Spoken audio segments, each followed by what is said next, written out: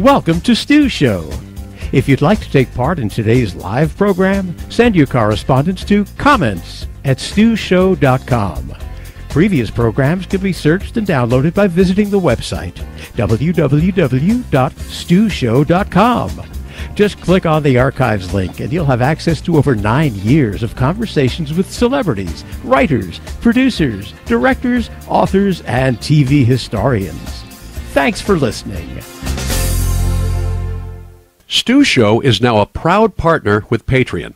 Patreon, where creative artists are supported by donors who appreciate their craft. You can get special rewards every month for helping Stu Showstack continue to produce this weekly program. Become a VIP listener and help keep the legacy of classic television alive. Visit stewshow.com and click on the VIP listeners link at the top of the page for more information. Hi, I'm Stuart Pankin. You know me from Not Necessarily the News, Fatal Attraction, Dinosaurs, plus a whole lot of other television series and movies. And this is Stu Show. So, despite everything you've heard, at least the name of this program is pretty cool. This is the NBC Television Network. Everyone in Doodyville is shouting hooray! 'Cause we're in living color! Oh, we're in living color! We're in living color today!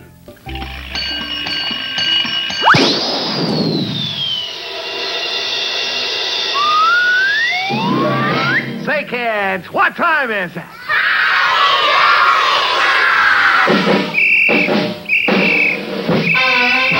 It's the 2,343rd Howdy Doody Show, starring Howdy Doody and Buffalo Bob Smith.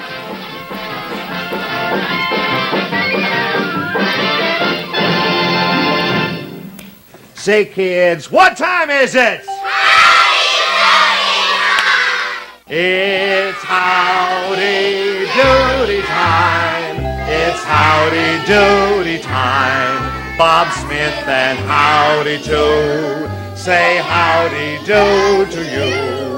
Let's give a rousing cheer, 'cause Howdy Doody's here. It's time to start the show. So kids, let's go! Well, that was wonderful, and there's one little girl here. Sweetie, would you stand up and sing it all alone? Come on, sing it real, real loud for me. Come on.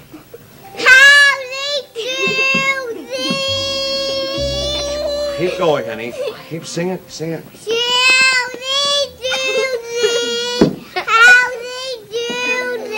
Atta girl.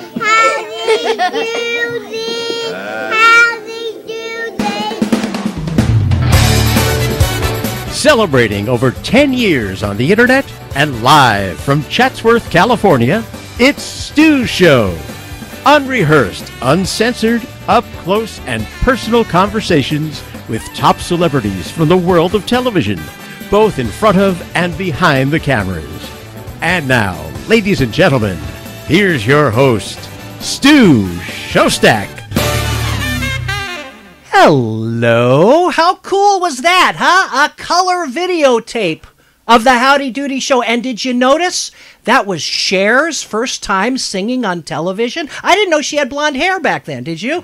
Amazing, amazing. Oh, we're going to have so much fun today. I am so thrilled to be doing this show. This is something I've been wanting to do for a long, long time. Hello, everybody. Welcome. It is Wednesday, June 7th, 2017. We're going to salute what I think is the iconic pioneering television program today, the one that really sold a lot of television sets for NBC and RCA. We'll get to that in a second. Today, by the way, is going to be, it is the first time in our new schedule of doing shows bi-weekly. Did I tell you I'm bi now? I didn't think you knew that. Let me turn this on. Is this working? It is working. I'm bi. We're bi-weekly now. We're on the air every other week now, so I can take a little bit more time off and prepare the television versions of these shows for all of you a little bit more. So there'll be a lot more clips, a lot more visual qualities to the show, and so from this point on, we're every other week, but every other week we're televised. And I started to say this is the first of the new schedule. It's also the last time you're going to be watching us via Ustream, because I've been listening to you folks, and I know those commercial interruptions are a pain in the butt. I know that they're a problem. And I know that the banner advertising at the bottom of the screen for some of you is a pain in the butt as well. So starting with our show on June 21st, we are moving off of Ustream and moving to Daycast. 2 seconds of applause. And the Daycast people have been absolutely wonderful in courting me to their wonderful video streaming services. Not only will you be able to continue to watch the show on the website, but they're giving me an embedded player for Facebook. Yes. If you're on Facebook, you can watch the show right on the StuShow.com group page on Facebook. They're giving me a Roku channel. They're giving me an Apple TV channel. They're giving me Chromecast. And they're giving me a pay-per-view area for people to watch the show after we do it. So, as I said, some of the shows will continue occasionally to be on YouTube, but for archival purposes, we're moving over to a pay-per-view area where we'll have a nominal fee to watch the shows after we've done them. You will continue to get to see the show live at no cost. And if you're a VIP listener, if you're a VIP supporter, I got to change that. It's no longer VIP listener. It's listener/viewer now. If you're one of those, you will still get to watch the shows after we do them on demand at no cost. So please check out the VIP, the Patreon area on the StuShow.com website. Become a VIP listener/viewer, supporter of the show. You get all these perks, and you get free classic TV videos to watch, too, that nobody else gets to see. Okay, I'm done with the plugs. We got to get the show started. Oh, my guest is falling asleep over there. We got to get started here. Okay, so here we go. We are saluting Howdy Doody today. I am so pleased to have this gentleman back on the show. He was here in January. We covered a lot of his own career then, but I also found out that he is an expert, a true historian when it comes to puppetry, ventriloquism, and Howdy Doody. Give me a new. Thank you so much. And of course, the iconic kids TV series that put NBC on the map when it came to daily television in the 1940s and early 1950s. Actually, the show ran all the way to 1960, but there were a couple of bumps along the way, which we will talk about. Howdy and Milton Berle sold a hell of a lot of television sets for NBC back in the days, which is why it was odd, here we go, I'm going to rant, that the network chose to totally ignore Howdy's contribution to television history when they aired their 90th anniversary program last February. I wish I had a boo on this machine instead of an ooh, because I would use it right there. Well, we're going to change all that today, folks, because we're devoting an entire broadcast to Howdy, Buffalo Bob Smith, Clarabelle the Clown, Chief Thunderthud, Princess Summer, Fall, Winter, Spring. Oh my, was she hot, huh, folks? The Flubadub, Phineas T. Bluster, and all the rest. And whether you are old enough to fondly remember these characters or whether you're just now about to learn and be entertained by them, you're going to come away from this program today with new respect and the many reasons why this series is so beloved by millions of baby boomers everywhere. That deserves it. And here's the guy who's going to tell us everything we want to know about Howdy Doody, the expert himself. Please welcome back to the show the Emmy award-winning talk show producer, my buddy, my pal, Mr. Burt Dubrow. There he is. We made it. We certainly did make it, and I can't thank you enough. When we have not been friends all that long, less than a year, I think, or about a year. But it feels like a long time. Thanks. Well, no, I mean that in the nicest possible way. Okay, all right. But the point is, I had no idea after this massive career that you've had producing these hit after hit after hit talk shows that you're an aficionado of not just Howdy Doody, but Paul Winchell and Edgar Bergen and Puppets and Muppets but Howdy is your first love. Yeah, without a doubt. I mean, I was lucky enough to be born around that time, and Howdy was the first thing I remember that sort of got me into television, interested in television, and loved the live end of it. Well, it had everything. It had live, it had puppets, it had a live host, and for me, it was perfect.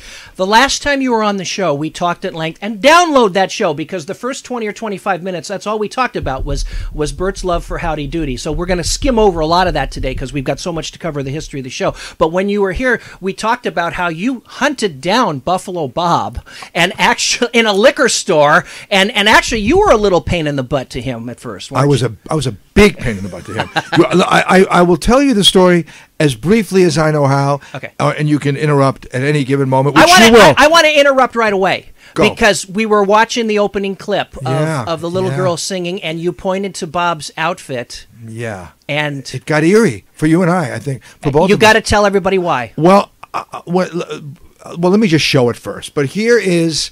This is it! This is the buffalo suit that Bob wore. This was the reason it's this color is it was for color television back then. He started in a brown suit, then went to a blue suit. And for you television people that know what chroma key is, when chroma key was invented, they had to get rid of blue because he disappeared.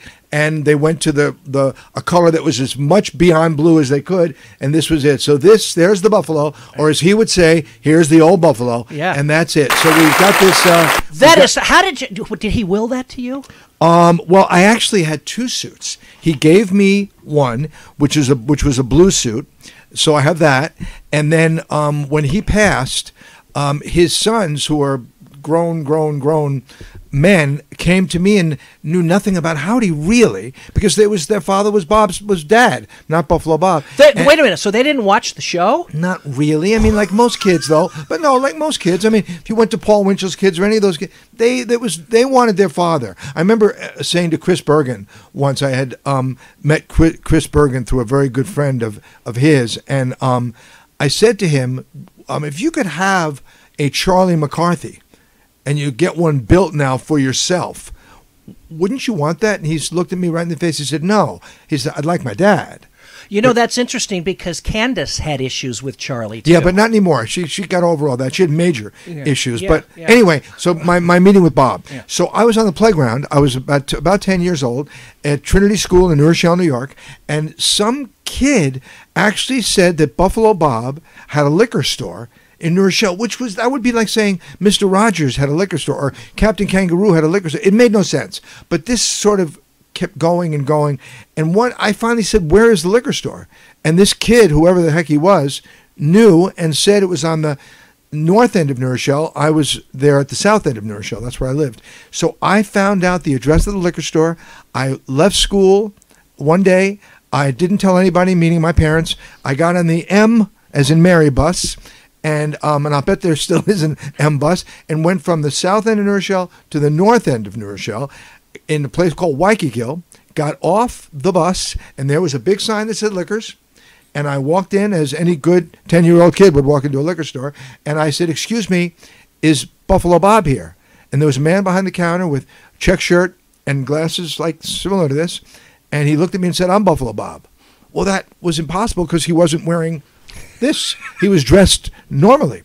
And I didn't believe it was Buffalo Bob. But as he was talking, that booming voice became apparent that it was him. So I asked him for his autograph. He gave me a picture, which I still have, signed to me. And I continued going back and back and back. And we became, believe it or not, best of friends. And then eventually he gave me tickets, like 11 tickets to go to the show. And 11, which was like worth $1 million. Yeah, because they only held 40 or 50 kids. That's right, and most of them were sponsors' kids. Yeah. So anyway, that's a short version of how we met, and I was friendly with him till the day he passed away. And you did the same thing to Lou Anderson, Clarabelle. Yes, yes, I found out his name. There was a magazine. There was TV Guide for adults. There was TV Junior for kids for a little while, and in it had a picture of him putting his makeup on. And it said his name was Lou Anderson, and he lived in White Plains, New York. Well, that's all I had to hear. So I went to the phone book. I found a couple of Lou Andersons. I finally got to him, and I called him up.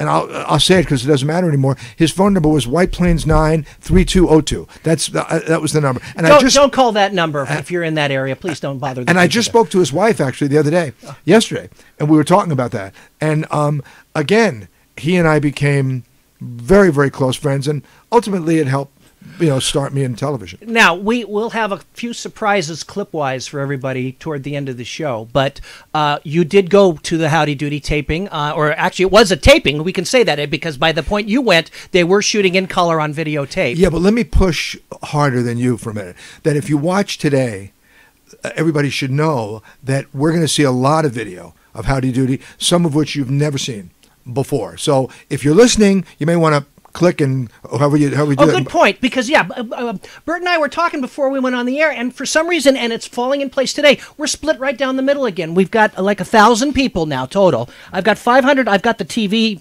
thing up here. 550 some people watching us, and 520 some listening. So that's a good point. If you want to see these clips and not just listen to them, switch over to the television channel. And then now. you can watch and listen. Actually, two things at once. Yeah, anyway, absolutely. Yeah. Okay, so Lou Anderson, Bob passed away in '98. Yeah. And Lou passed away in 2005. Yeah, I spoke at his funeral actually. Yeah. But I started to say, when you went to the television taping, did you bring 10 friends with you? I don't think I brought 10. I don't know that I had 10. but I did bring some friends. Yeah. Yeah. A couple of girls actually that I wanted to get in good with, and at 10 years old, you were wow. You didn't have a latency period. No. I know. I actually did. They wanted Look that up. That's a psych term. So anyway, I went, and I remember it like it was yesterday because I didn't have a color set. The show was broadcast in color then. I did not have a color set. So to walk in and see these beautiful colors and see Bob's suit, which to me looked black or blue, in black and white television, and to see Howdy and Clarabelle's suit was green and white. I also own Clarabelle's suit, by the way, too. Lou Anderson gave me the suit. So I could do the show in my living room, pretty much. Let's do that. Yes. If we do a sequel. And we've got a surprise sitting here, which we'll get to later. Yes, absolutely. One surprise per hour. Let's do it that way. But did you show off for your friends at the studio? It's like, I know Buffalo Bob. And I didn't have to. I did tell them I knew him. But right before the show, they do what's called the television warm-up. And we're going to talk about that because that determined how many kids sat in the peanut gallery. It's an interesting story that he has. And you've done television warm-ups, so you know. Yeah. So they did the warm-up, and Bob came. They introduced Bob, and he came through the cameras. I'll never, like it was yesterday, and he yelled out, "Where's my buddy Burt?" And every friend of mine that was sitting in the peanut gallery went out of their minds, and he said, "Introduce me to your friends," and it was literally a dream come true. Now, we were trying to figure out when I talked to you last week, because they were on tape at this point, whether you skipped school for this or whether they taped after school. That you don't remember. I don't remember, but I think they must have taped after school. Because I read in Stephen Davis's book, which is an excellent book, by the way, and I'll show it later on. It's out of print now, but you can find used copies of it. And Burt has mentioned throughout that whole book that they did 3 or 4 tapings in one day by that point. So I asked you whether you had sat through more than one show. No, I did one, and now I had been to more than one show. I had been to the show 2 or 3 different times, but only one, per day that I went to. Yeah. And it was magic, and they did it as if it were live. They didn't stop. Yeah, and I've got a clip to that effect that we're going to run later from the Val Carney show. Yes, yes. You know exactly what I'm talking about. And my friend Elliot is now in Long Island laughing as he hears Val Carney. Yeah. And we'll talk about him. We'll talk about the Phil Maurice album later and talk about Elliot, too. Okay.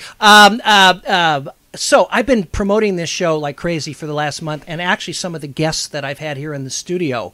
Stuart Pankin was here a few weeks ago, and I told him about this because I was in the peanut gallery. Yeah. And I talked to Alan Eichler, who is Sally Kellerman's manager, we had lunch with him yesterday, and I said, I'm doing a Howdy Doody show. Oh, I was in the peanut gallery.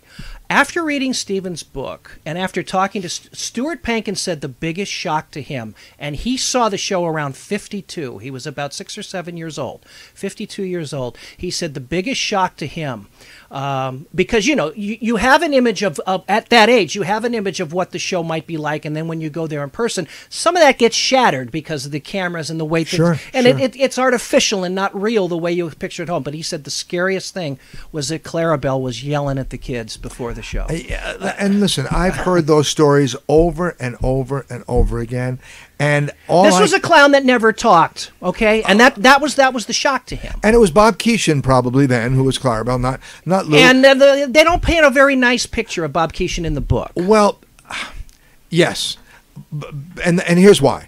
It really had nothing to do with Keeshan at all. It had everything to do with Bob Smith and Bobby Nicholson and a lot of the people that did the show. Bob Smith came from the school that if you did not play a musical instrument or you didn't sing, you had no talent. That was the school he came from. And that's what Bob Keeshan was in those days. He couldn't sing and he couldn't dance. Right, which obviously didn't mean he had no talent, because he had the last laugh. He became Captain Kangaroo. But they ended up firing Keeshan and a bunch of them at one time. They were all gone. And Bob Smith never really had the nicest things to say about Keeshan, but his experience was his experience. I got to know Keeshan quite well, and he was a gentleman to me. And I would also say about the character, the Clarabelle character, I don't think that there was constantly being invented. And the Clarabelle that was on originally that Keeshan did was a very different Clarabelle than what Lou Anderson did. So, I mean, the truth is, when you're sitting at a television show, you're going to see things you're not supposed to see. Now, who knows if he was yelling? He may have been speaking, but it may have seemed like he was yelling, because there he was in full makeup speaking, and as kids, we didn't even think that he had the ability to talk. So who knows? Right, and that was what Stuart was saying, that was a big shock to him to go there, and all of a sudden, Clarabelle's not only talking, but he's saying, "Sit down and shut up." Oh, I've heard people. I've heard people say that he had a cigar in his mouth. I mean, I've heard over and over. I've heard a million things. Yeah. Not my experience. And you met Bob Keeshan, and he couldn't have been lovelier to you. Let me tell you real quickly how I met Bob Keeshan. My first job in television was at 1970, whatever it was, at the WLS in Chicago, which was the ABC-owned and operated station. And this was ABC, remember. I read in the newspaper that Bob Keeshan was coming in, and he was going to do a speech somewhere. He was on CBS. So technically, not really supposed to be on ABC. I called up his office and said, my name is Burt Dubrow, blah, blah, blah, and I do this show called Kennedy and Company, and just give him a message and tell him that I know Bob Smith very well. Seemed like minutes, I got a phone call from Bob Keeshan, and he called right back and asked about my relationship with Bob. I told him, and he said, "I'm not supposed to do this, but if you will go out to breakfast with me after the show, I will come and do the show." And pay for the breakfast. And I paid for the breakfast. And anyway, not only did he come, Stu, but he came with full makeup as Captain Kangaroo. I'll never forget it. He had a case with two styrofoam heads in them, with two wigs of Kangaroo, of Captain Kangaroo. And he did the whole thing in character for me. All he wanted to do afterwards was talk about Bob Smith. He wanted to hear me say that Bob loved him and all that, which, by the way, I couldn't say. This is what's so ironic about this, is that it sounded like it was a one-way street. Smith didn't like him, but Keeshan idolized Bob. Well, beyond idolized. I mean, he only wanted, right to the day he died, he wanted Bob's seal of approval. And if you think about Kangaroo and you think about Howdy, Kangaroo was nothing more than the opposite of Howdy. Howdy was a screaming, crazy show with kids going, and Captain Kangaroo was nice and calm. And that's how he told me this. That's sort of how it came about. And that's why it's hard for me to see Keeshan in Clarabelle garb yelling and screaming at kids, because I grew up on Kangaroo. I barely remember Howdy. I was 4 when the show went off, but I vividly remember Mr. Green Jeans and this very low-key guy in this, big coat talking to us and telling us stories. And that's why it's hard for me to vision. Are you old enough to remember Keeshan as Clarabelle? No, only video. Video. But no, I'm not old But you enough. can tell the difference between Keeshan's Clarabelle and Lou's and Bobby Nicholson. Nicholson did it for a while. I can tell the difference and this is nothing to brag about, but I can tell the difference with 3 of them. And they were all 3 very different Clarabelles. Clarabelle had not really been developed yet when Keeshan did it. Yeah. And when Nick did it, Nick came in because they got rid of Keeshan. Yeah. And Nick was such a talented guy, actor and comedian that we'll see later on video here, that he didn't want to do it anymore because he wanted to speak. Yeah. And then Lou had no desire, didn't even know what hit him, and he was definitely the best Clarabelle. Oh yeah, he was the most beloved. That's for sure. The cutest, most adorable.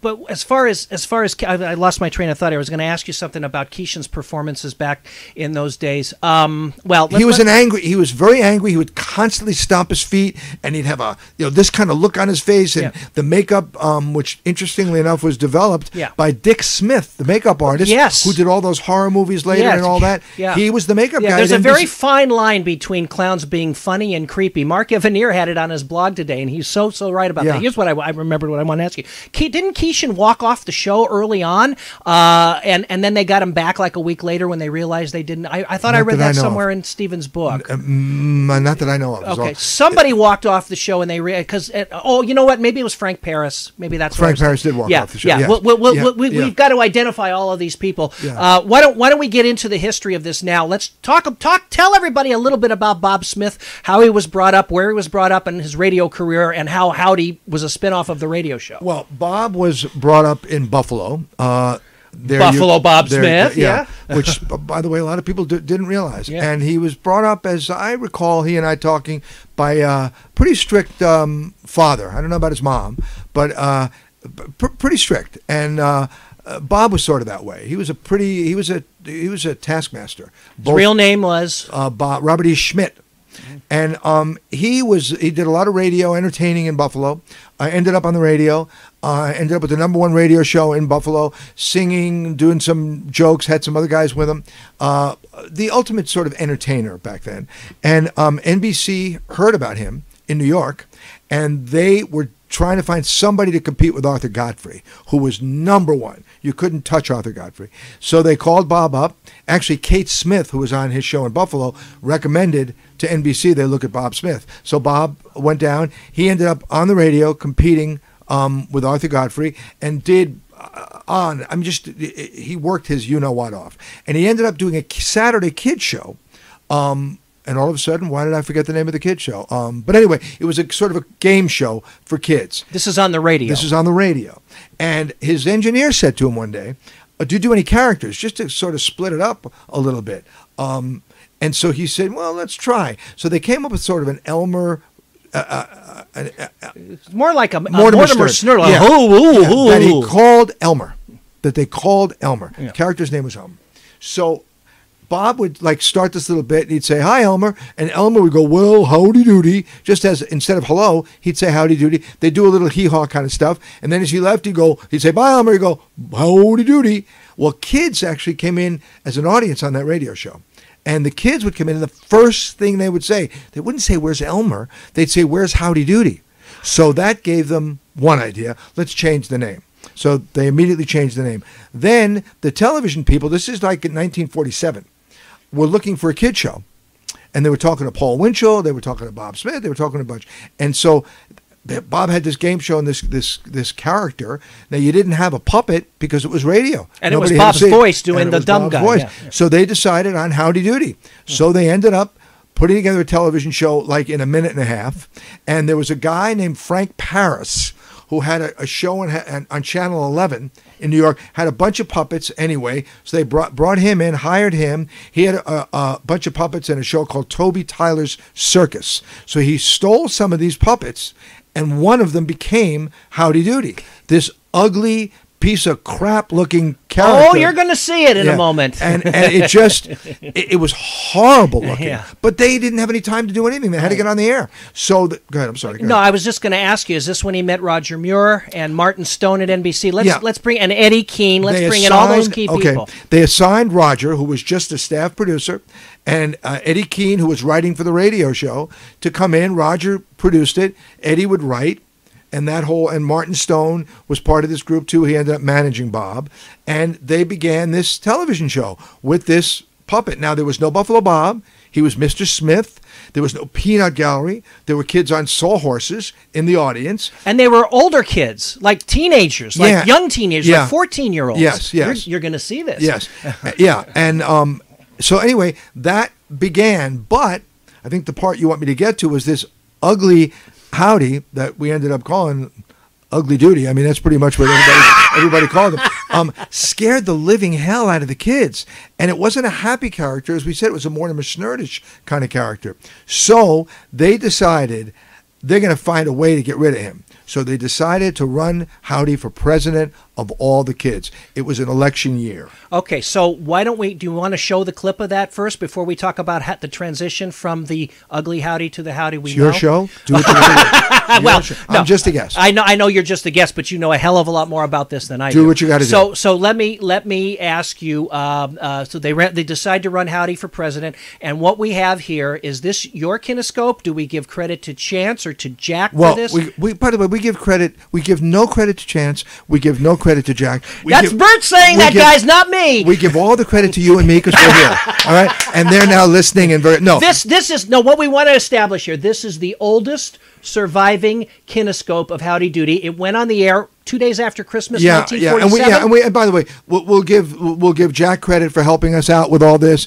and my buddy Chance, who we'll talk about later. Yeah, Chance was the one who saved me a ton of work by compiling all the clips that Burt gave me. And if Jack is listening, let me just say we're going to talk about Gumby, Jack. Don't worry about it. Gumby made his debut on Howdy Doody. Yes, we just talked about it, Jack. He made his debut on Howdy Doody. Right. Let me. Is this where we're showing the both of them together? No. This is the June 1948. What I was trying to say is Howdy went on the air. The first time, was it a Saturday and 2 days after Christmas? Winter. It was a winter and it was a big snowstorm. So they had a built-in audience. Nobody could leave the house. And it was it sold as a series at that point, or was it a one-shot? I think they did 3 days a week at that point. So and it was an hour. Originally, yes. Yeah, I can't imagine. So Burt just explained that that's Howdy's running for president of the kids of the United States. This is when Truman was running as the real president. Oh God, do we need Truman today? Yeah. But we won't go there. So what we're going to see right now is about a minute and a half of the only surviving kinescope with the original Howdy Doody puppet, right? Yes, is that what we're seeing? Yes. I want to make sure I push the right button. Do you have the right button there? I think I do. Okay. I think I do. So here we go. Take a look at this. June 20th, 1948. History. You'll love it. Oh, this is a message for you, Howdy Doody, a personal message. For me? Well, let me see it, Mr. Smith. It's right here. It's coming in, Howdy. Now, read it, would you please? All right, your doohickey. Oh, look, it's for me, Mr. Smith. Your doohickey is almost as silly as you are. Oh, for heaven's sake. You should sell it to a junk dealer, or don't you collect pennies. Signed, Mr. X and Mr. Huff. Why, how can those fellas have the nerve of... What is that, Mr. Old Huff and Mr. Old X? What are they mean? Howdy, now, don't get yourself excited. Get up and sing your song. Come on, boys. Sing your Howdy Doody song. Heavens, come on. Howdy Doody for president. He's America's choice. And he will never be hesitant. He'll fight for the rights of girls and boys. That's my Howdy Doody singing. Howdy Doody for president. You're in, Howdy. Beyond the White House he'll be. Howdy Doody for president. Let's sweep them until victory. Ah, boy, Howdy. I don't think we'll have any time for it. Oh, I know we won't have time. There's our old cuckooing. So come on over here, kids, will you? It's time to say so long to everybody. Be careful of the tables, if you will, as you come over. Howdy, we'll all get together. Ask all the boys and girls to join us in the singing of our theme until Thursday. What do we say, kids? Howdy. It's Howdy Doody time. Good. Let's sing it real loud. Come on. It's Howdy Doody time. It's Howdy Doody time. Bob Smith and Howdy too. Now say good night to you. Okay, kids, we say so long, everybody. That's the way. And so long, Howdy Doody. So long, kids, and Howdy Doody for president. Ho, Yes, those Woody Allen's relatives made up the peanut gallery there. Did you take a look at those kids? I mean, well, you can't say kids. Those were teenagers. I know. I mean, I wonder if they were just friends of people that worked on the show there, just to get some bodies. I don't care what they were; they didn't look good. They did not look good. But you know, you look at that now, and certainly it's so ancient.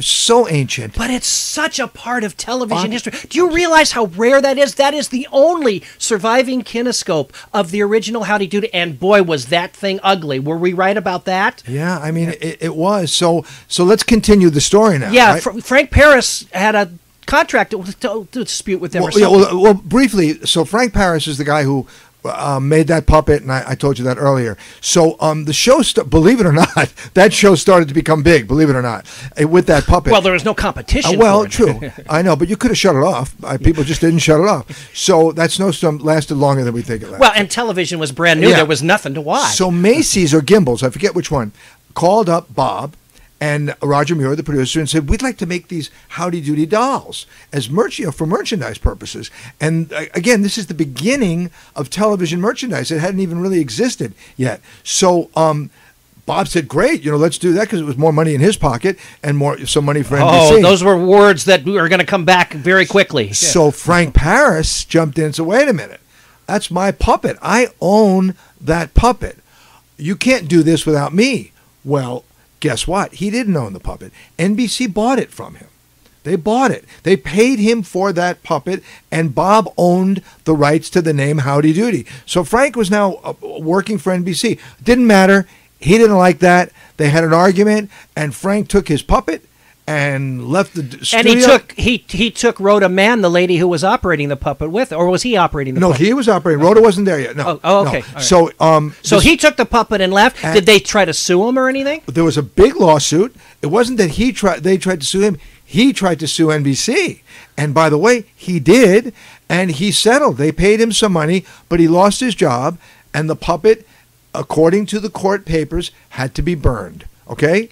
Yes, and Burt said to me during the clip while you guys were watching it, said, ask me what happened to the puppet. So it burned? Well, you didn't ask me. What happened to the puppet? Here's what happened to the puppet. Thank you. I learned this about a year and a half ago, and it's the strangest story. I'm a big fan, always a big fan of The Lovin' Spoonful, John Sebastian, The Lovin' Spoonful. And a friend of mine, Bobby Baruch, was doing a movie with him, just putting together a film. And he called me one day and said, I just picked John up from the airport. This is about a year ago.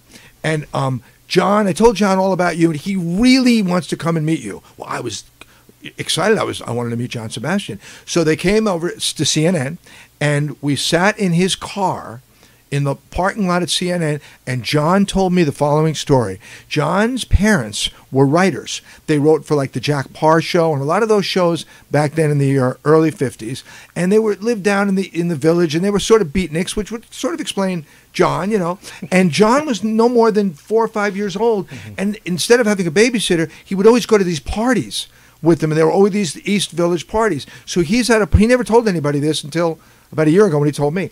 And he was at a party one night, and he was like under the table, as he remembers it, because it was all adults. And this guy got up, and there were probably 20, 30 people at the party, and starts telling a story. It was this guy's apartment where the party was taking place, about this television show that he did, and he created a puppet for it. And he sued, and he ended up getting a settlement, and I was supposed to burn the puppet, he said. But look at this. And he pulls out one of those ironing boards from the wall. John Sebastian's telling me this. And out from the wall comes that puppet, or a duplicate of that puppet. Who would want to copy that thing? Who knows? But anyway, so either there was a duplicate or the puppet was never burned. But to hear that story from John Sebastian of The Lovin' Spoonful, John and I have become friends since then. That is amazing. I know. That is remarkable. Yeah, that's what Now, happened. we were watching this, and in the book that I read to do the pre-production on this program today, we were talking about how Buffalo Bob was not a ventriloquist, how he had to move his lips when he was doing the voice of Howdy, and at some point they started to pre-record Howdy's tracks so that the two of them could talk together in the camera. Well, explain how the camera worked in the days when he had to do both voices. Well, and this was separate, so the kids couldn't even see this in the studio. No, the kids actually could see it. The kids could see it in the studio. So there's another artificial thing burst. Of course. Yeah. I mean, and again, this is early television, so they were just trying to figure it all out. Okay, so explain how the cameras. So there were two cameras. There was one on Bob, and there was three, and there was one on Howdy, and then there was a camera on both of them. When Bob would say, "Hey, do it with me," okay? Right. You be Howdy for a second, okay? So hold on. Yeah. So I would say, "Hey, Howdy, how you doing?" Cut to Howdy. I'm doing fine, Buffalo Bob. See, and when that's going on, the same way I'm cutting between us right. here. Okay. So in other words, if I'm Buffalo Bob, I'm doing your voice, the Howdy's voice, but you don't see me doing the voice because we cut to the shot of Howdy. Right. So that's really how it worked until Bob wanted to sing. And again, this was a man that was music all the way. That was his life. So he thought to himself, I can do duets with Howdy, but we got to record it. So they actually took acetates or records. 78 unrecorded 78 discs. And Bob would do Howdy's part, just Howdy's part. Prior to the show. Prior to the show. And literally the audio guy would sit there and Bob would say his thing and the guy would hold with his finger down the record, the acetate, and then when Howdy was to talk, he'd let his finger up. The audio of Howdy's voice would go. When it stopped, it would go down. Now, this is live television. There must have been times when the audio guy let go and Howdy went, right, Buffalo Bob. But not a lot. Yeah. So interestingly enough, not a lot. So this allowed them to do duets together, and it was that was the beginning. And we of saw it. in the clip by June of '48, 6 months into the run, they had already perfected that. Yes. Because if you watch the clip carefully, he's still strumming the banjo after the music has stopped. That's right. Yeah. Now eventually it went to tape and all that, and it got so much better, Sophisticated, much more. Yeah. But it was really quite innovative at the time. We have to talk now about how the Howdy Doody puppet marionette that we've come to know and love got created, and coincidentally, they went to artists here on the West Coast, didn't they? Yes. Well, here's what happened. So they decided they had to get rid of that puppet. As everybody just saw in your audience, there was good reason to get rid of that puppet.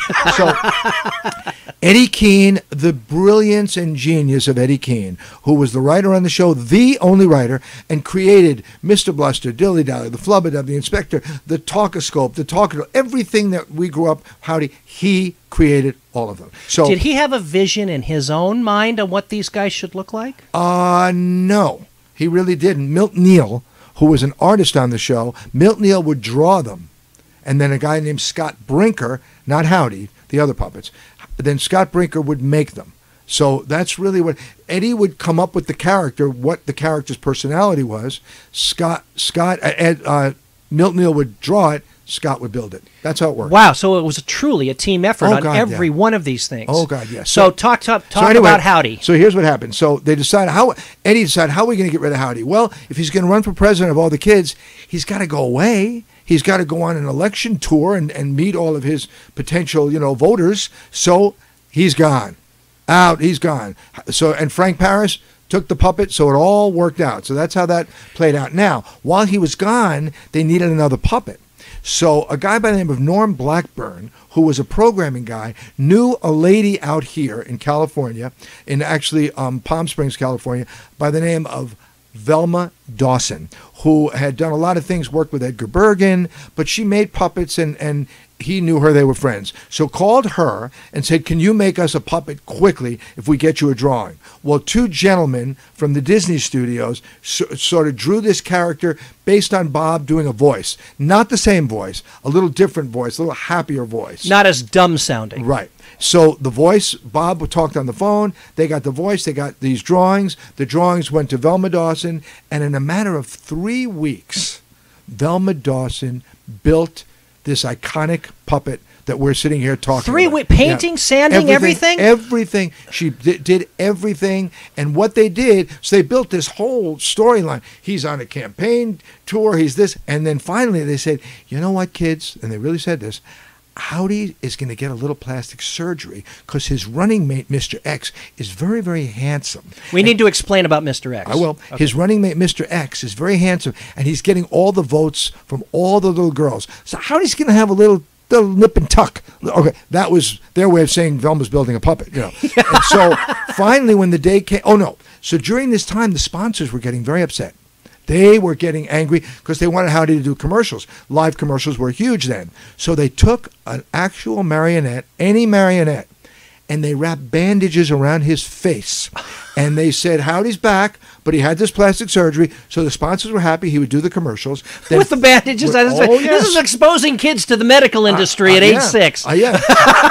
and so finally, when Howdy was finished and Velma shipped him from California to New York, they took that marionette, they wrapped bandages around his head, and they unveiled that night the Howdy Doody that we all have grown to know and love. Now, do we have an approximate date on this? Would it be about 2 months before the actual election? September of 48, somewhere? I want to say it was June. I think it was June. Well, the clip we just ran of Ugly Howdy was June 20th. I know, but I think it was around June that he was unveiled. That's all. And by the way, I wouldn't swear to it, but I think so. So this Howdy Doody that the clip we just ran was one of the last ones to use the ugly puppet. Yeah. So anyway, Interesting. He was unveiled, and he was the all-American boy. And then you want to talk about merchandising? That's when the merchandising. Yeah, I want to get to that. But was it NBC or was it Roger Muir that was nervous about something happening to the puppet once it was finished? Roger Muir. Well, Roger. What I'm doing here is setting up for the next clip. Here's what happened. They were invited to Washington D.C. on the steps of on the steps of the Capitol in Washington. Bob, Howdy, the whole group. They all went there, Clarabelle, and they did. I think it was I Am President's Day or something like that. And they did this. Then they got back on the plane, could do the show that night. And when they got off the plane, Howdy was cracked right down the middle of his head because of the pressure of being up in the air. So it never occurred to them to have another puppet. So they thought, we better get another one. So they called Velma, but Roger, instead of getting Howdy as exactly that way, he wanted more animation. So he wanted his eyes to blink separately. He wanted his eyes to go back and forth. The other Howdy, both eyes went down, and that was the end of it. So Velma explained to him, to Roger, if you do that, he's going to look different. No, we don't care. He'll look the same. Please build it. So she couldn't convince him. So Velma built the other Howdy, and they kept this storyline going of Mr. X, who was Howdy's running mate, but who was Mr. X? Nobody knew. So finally, at the last day of this whole thing, when he finally won for president, Mr. X made an appearance. Should we show the clip? Yes, and when you see, I think we should say what it is, Mr. X. Well, you'll see who Mr. X was, and then on the other side of that, we'll explain. Right, okay, so here's, this is November 2nd, 1948, about 5 months after the other Howdy departed. Yes. Okay, so here we go. This is November 2nd, the big election of Howdy Doody for president for the kids. Take a look. I'm just awful anxious. Are the kids, I hope, as anxious as I am to see who's president? How are you, kids? You anxious to see who's going to be president? Come on, Clarabelle. Now, let's wait no time here. You take care of the vote meter. Now, this is the final count, don't forget. That's the way. Now, we turn it on right over here. There we have it. Now, what does it say? Presidential election. The new president. Wait just a minute, Clarabelle. Howdy wants to see this, too. Come on up here, Howdy. Attaboy, come on. Howdy wants to see this more than anybody in the world. Now, what do we have here? The next president, can you see all right, Howdy? Attaboy, of the kids is Mr. X, 901,442 votes. That's a lot of votes. Come on, Howdy, let's look at the rest of it. 11,896,986 votes, kids. Let's see what else it says. Now, wait a minute. The new president of the kids of the United States is Howdy Doody. Hey, we're in Howdy Doody. We're in Howdy Doody. We're 11 million votes. How do you feel? Oh, isn't that wonderful? Look. Well, for heaven. Well, Clarabelle. Look. Well, I don't understand. Are you Mr. X? Oh, wowie. Why, sure I'm Mr. X. Don't I look like you thought I'd look? Why, this is impossible. You look just like Howdy Doody. How can you be Mr. X? What is your real name? My name is Mr. X. Well, what do you say? Shall we tell him double, huh? Why, sure. I guess we kept the kids and Mr. Smith and Clarabelle in suspense long enough. Well, kids and Mr. Smith, I want you to meet my twin brother, Double Doody. Come on, you tell everybody the story, Double, would you please? Well, it's really very simple, kids.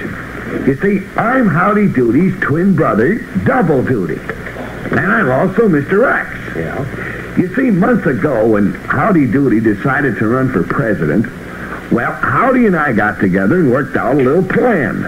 In other words, you pretended to be Mr. X, and you made Mr. X seem so awful that nobody would vote for him, and then everybody would vote for Howdy Doody. Is that what you did? Well, that's exactly it. Well, I made this Mr. X character so awful that, well, everybody liked Howdy Doody so much more. Would you show us all, Double Doody? Would you show us how you talk like Mr. X for just a minute? Would you show us how to do that? Oh, I'll be glad to. All right, go. Well, hello, boys and girls. This is Double Doody talking now. You know, when I put my hands up to my mouth like this. Oh. But this is also the voice of Mr. X. Look at that kid. Hooray for Mr. X. Vote for Mr. X. Vote for Mr. X.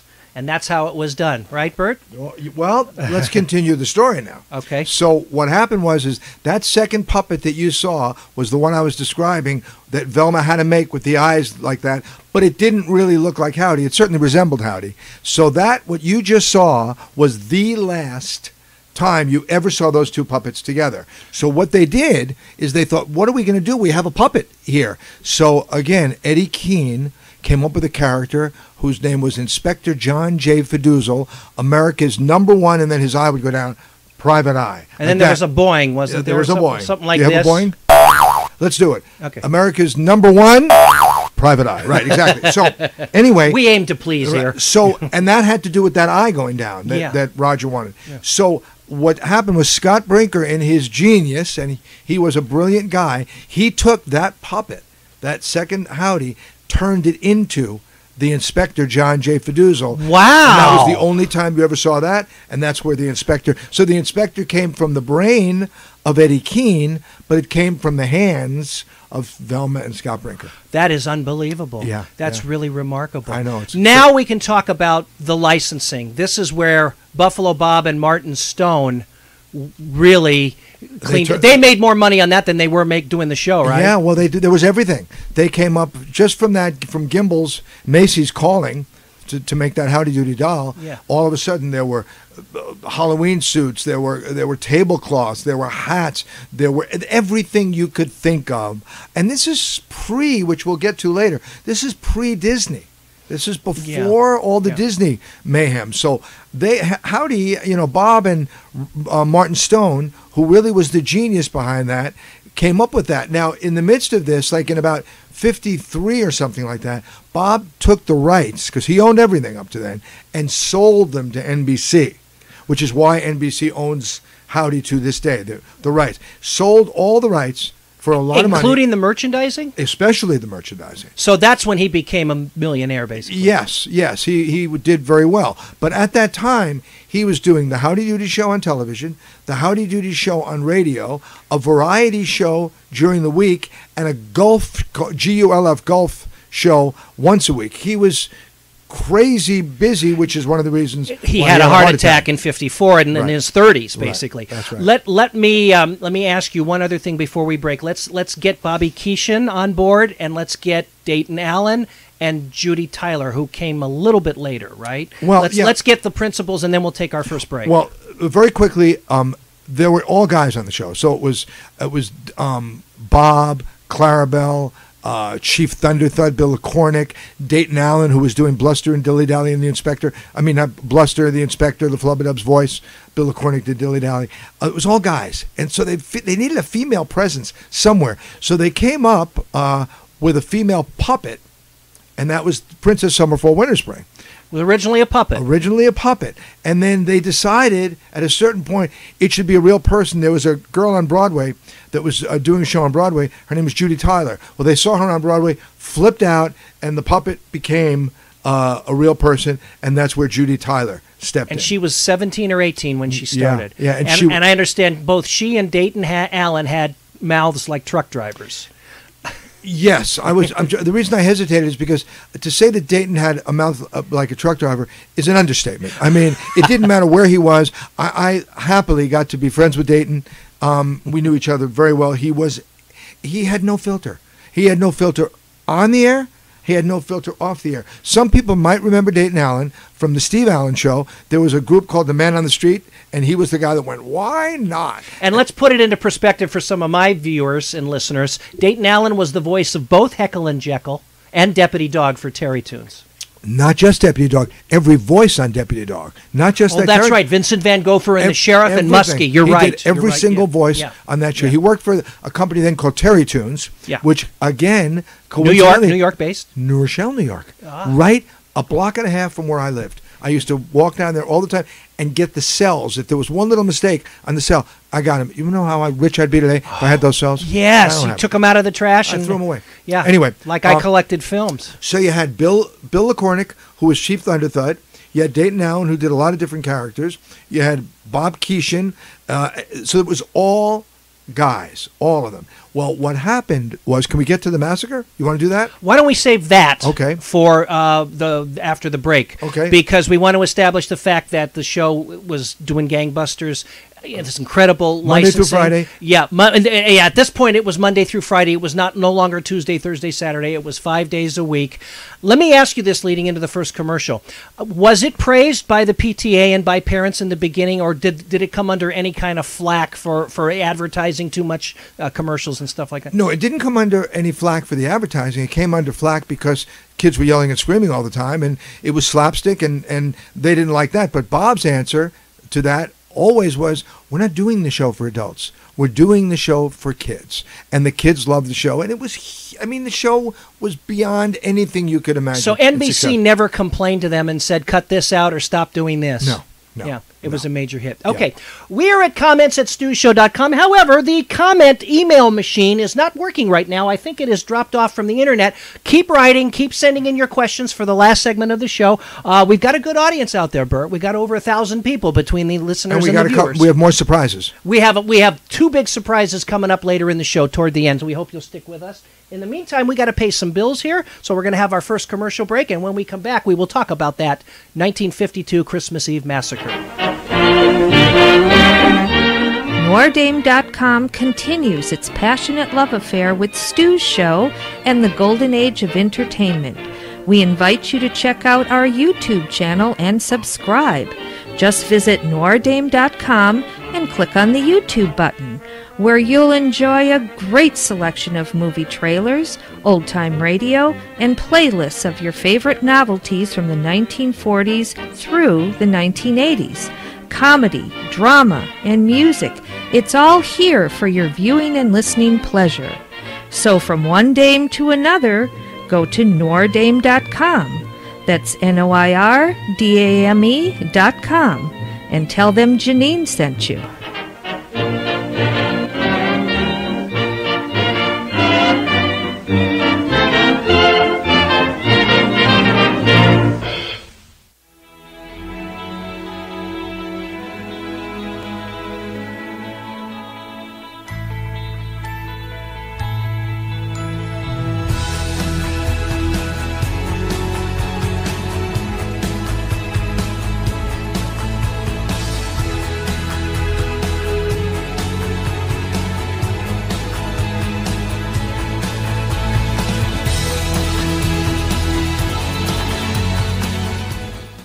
You know, my name is Jack LaLanne, and I'm here for one reason and one reason only, to show you how to feel better and look better so you can live longer.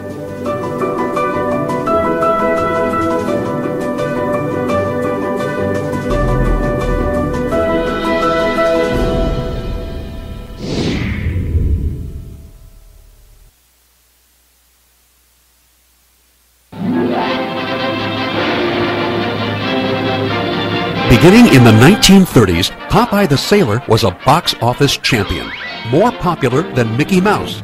And Betty Boop was the queen of the animated screen. In the 1940s, Superman sent animation soaring to new heights that continue to amaze and inspire. These icons were the product of the great Fleischer Studio and its founder. Now, after 40 years, the full story is told in the exciting new book, The Art and Inventions of Max Fleischer, American Animation Pioneer.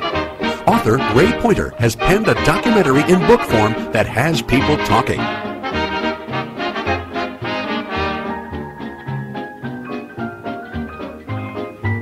The Art and Inventions of Max Fleischer, American Animation Pioneer, available through Amazon, Barnes & Noble, McFarland Books, and InkwellImagesInc.com.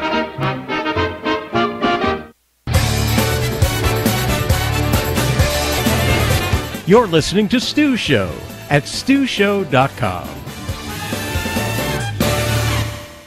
You play anything at all? Well, the last time I was here, I played the washboard. Good. We'll have you play the washboard again. Just All right, happen to fine. have one right here. Well, look at the washboard. Now, you sort of have some fun like that. All right. And I'll try to play a little, I'll try to play a little ukulele. And Howdy, do you think that you and Jerry could sing a little song together? Oh, sure. Come on, let's be buddies, Jerry, and forget about the marbles. All right, okay, good. Let's be buddies. All right, now, do you know this song for He's a Jolly Good Fellow, Jerry? Well, sure I do, sure. All right, could you sing on this note? Oh. Oh. Oh, down a little. Oh. No. Listen. Oh. That's good. All right, now, Mr. Winslow, will you play the washboard, and Mr. Smith, you play the ukulele, okay? All right, I'm ready. So if you're all set, Jerry and Paul and Howdy, let's start. We're You all go set. ahead. Go ahead. Fine. You started, Jerry. Oh, my name is Jerry Mahoney, and Howdy Doody's my crony. But Howdy is such a phony, which nobody can deny. His name is Jerry Mahoney, and Howdy Doody's his crony. But Howdy is such a phony, which nobody can deny. Oh, good, Jerry. Now I'll sing. Oh, his name is Jerry Mahoney. His name is Jerry Mahoney. And Jerry's full of baloney, which nobody can deny. Oh, his name is Jerry Mahoney. His name is Jerry Mahoney. And Jerry's full of baloney, which nobody can deny. And my name is Howdy Doody, doodly doody. And I think that I'm a cutie, which Jerry Mahoney denies. Oh, his name is Howdy Doody, doodly doody. And he thinks he's such a cutie, which Jerry Mahoney denies. Good going. Oh, Howdy Doody's my buddy, a grand and wonderful buddy. And he's an old fuddy-duddy, which nobody can deny. Oh, Howdy Doody's his buddy, a grand and wonderful buddy. But he's an old fuddy-duddy, which nobody can deny. Howdy? Yeah. Oh, I was only fooling. Well, Jerry, I was only fooling. For you're a jolly good fellow, which nobody can deny. For he's a jolly good fellow, for he's a jolly good fellow, for he's a jolly good fellow, which nobody can deny. Good going, kids. I think they sang very well. I guess they're buddies after all, Paul. Yeah, I see they're getting along fine. Attaboy. Keep your hand off of me. No, that's all right now, Howdy. That's start all a over good again. thing. Now, let's be nice, cozy fellas now. Okay. Oh, Jerry. Look at his teeth. Well, sure, where are yours? He got cleaner teeth than I got. Oh, I use Colgate's. No. On Tuesday and Thursday, every Did you hear day, the way he worked that in? Every Tuesday and Thursday, got a little plug-in for the sponsor there. That was great. How cool is that? Jerry Mahoney and Paul Winchell with Buffalo Bob and Howdy. How many times did that happen? Not a lot. No, That was 1949. Yeah, Paul actually did the show. If my memory's correct, I think he did it 2 times. But that was, based on what we were talking about before, if you look at that closely, that was recorded. Howdy's voice was recorded because they were singing together. But I don't think Jerry's was. I think Paul did it live. He may have, but Howdy was recorded. Yeah. And by that point, this was a year and a half after they'd gone on the air. Buffalo Bob had that whole acetate thing down. Yeah, and we should say too on some of these clips that at this point the motif on Howdy was a circus. That was the whole idea. Wasn't it called Puppet Playhouse when it first started? Originally it was Puppet Playhouse. Then it went to the Howdy Doody Circus. It was. Was that a branding thing? Yeah. But the motif. Well, that's why. I mean, how else would you explain a clown and all this madness? So it was a circus, and the motif, as I said, red circus. Eventually, it became a clubhouse once it went to color, actually. Yeah. Okay. So let's get into the merchandising thing and the reason why Dayton Allen, and we should mention Rhoda Mann. Explain who Rhoda Mann is. Rhoda Mann operated Howdy. She was the puppeteer because she was Howdy's puppeteer. And again, I was lucky enough to get to know all of these people that we're talking about. I knew Rhoda very, very well. And she was a tough, she would say this, she was a tough broad. That would be a word she would use. Yeah. I picture her like Selma Diamond. Yeah, a little bit. In a world back then where... it wasn't easy to do that. Yeah. It was not easy to do that. You're right. You're right. Women were not looked at that way. You think that's why Judy Tyler was pretty free-flowing with the profanity and the smoking and everything behind the scenes? I think Judy just had issues.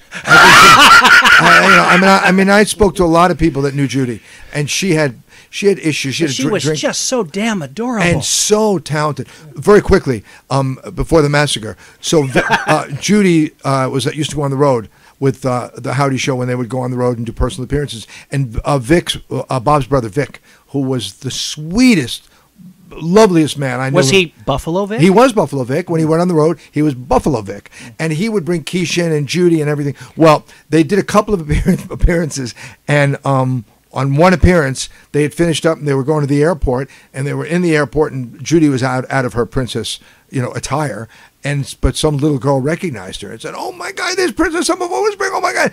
And Judy, I won't say it, just used the worst profanity to this poor little girl. And Vic said at that point, "We're not bringing Judy on the road." And that was the end of Judy's road appearance. Yeah. So then they put like Chief Featherman in or something like that. Yeah. And so Judy was gone from that. Yeah.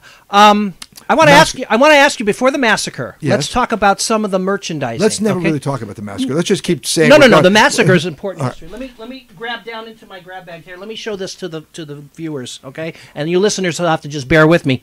This is a Castle Films 8mm film, and it's entitled Howdy Doody's Trip to Funland. Now they did another film for Castle Films called Howdy Doody's Christmas, which is available actually through Shoka's Video, along with a handful of Howdy Doody shows. Talk about a yeah. I want to ask you about this because, and I think it was either Chance or Jack Roth who told me that these, in our email exchanges, these were made specifically for the home movie market. These were not for theatrical or television release. If it had anything to do with film, Jack would be the one to tell you that. Okay, Jack, here it is. I am looking for the sound 16mm version of this, and all I could find was an 8mm silent with the Castle Films billboards. Jack is the king of film, so much so that he refuses to take a picture with his phone. So even that kind of film doesn't matter. Does he have a phone? I don't or does know. he have an old Kodak Brownie camera? I don't know I don't know, but he frowns upon us if we use our phone to take pictures. He does. I'm gonna pull out my cell phone. No, I don't want to piss Jack off. No, we love Jack. We love Jack. But anyway, is that true that those films were made specifically for the home movie market? Yeah, that's exactly what. And as I think I told you earlier, in New York they were sold at a place called Peerless Willoughby. I bought Super 8 cartoons from them back in the 70s. Yeah, and they were all sold there, and it was amazing. I mean, they merchandised everything. Yeah. Everything they could merchandise, they merchandised. But I think that's really cool that they actually shot film for the home movie, because usually, I collected films when I was that age, and usually they treated them like toys, and insignificant toys at that. So it's cool that they actually shot these things that people would only see if they had projectors. And that Howdy Doody's Christmas thing had some production in it. There was a rocket ship, and Mr. Bluster was flying in a rocket ship. Was it Dayton Allen that was Santa Claus? Absolutely. Dayton Allen was Santa Claus, and that was Keishan as Clarabelle. Oh, wait, it was Keishan as Clarabelle. I don't know if it was Dayton as Santa Claus. Dayton was in another one where he was Ugly Sam, because he played a bunch of characters. Ugly Sam was a main Ugly character. Sam is in that film. That's Howdy Dayton. Doody's Christmas. That's Dayton. Yeah. Okay. Let me just show the viewers a couple of things. If you want to do further reading on this, and I think you will when we get done with the whole history of this. This is the book that I read in prep for the show, and I'm going to put it right in front of my face. Say Kids, What Time Is It? By Stephen Davis. Stephen Davis's dad was the director and then later the writer on the show. Is that true? A writer on the show. After Eddie Keane had left. Yeah. Okay, so this is the book. This book came out in the 80s, so you can probably find it used on eBay. Or at Amazon even, and a lovely picture of Judy Tyler on the back. One of the few, in color. So this is the book that I read in prep for the show today, and I highly recommend it. Although Burt, you say it's good, but it's not the best that could be. No, but it's good. It's good. Burt is mentioned in it. Yes, I am. Well, most and many of Burt's pictures are in it. Yeah, most of the pictures are for me. Yeah. Right. Yeah. And then the other one that I want to show is Buffalo Bob's autobiography, and it's awfully thin for an autobiography. Howdy and Me, Buffalo Bob's own story by Buffalo Bob Smith. I think there was a hardcover version of that. I think. Okay, this is the only one that I had, and I've had these books have been out for a long, long time. Yeah. How's Buffalo Bob's autobiography? Is there a lot on Howdy? Yeah. Oh yeah. Yeah. Okay. Because like I said, it's not very thick. Yeah. So. Yeah. I think there was. Yeah. I'm forgetting, but I think there was another one. Or so this leads me to the next question, which is regarding the Christmas Eve massacre. All of this merchandising, all of the popularity of this thing, all of the money that Bob and Martin Stone are making is pissing off the people, or did it just piss off a couple and they started the revolt? Here's what happened. Okay. So, and this is 1952. Yes, this tells you the intelligence and the business savvy of the man that they did not like, whose name was Bob Keeshan. So Bob Keeshan got himself, or somebody came to Bob Keeshan as a manager and said, "What are you getting paid for this? This show is blowing up." And he, they got paid, 2 cents. So he said, "Well, look, I'm going to manage you, and I'm going to get you more money. As a matter of fact, what about your other cast members? Dayton Allen, Bill LaCornick, Rhoda Mann, etc. What about?" And he said, "I'll manage all of them.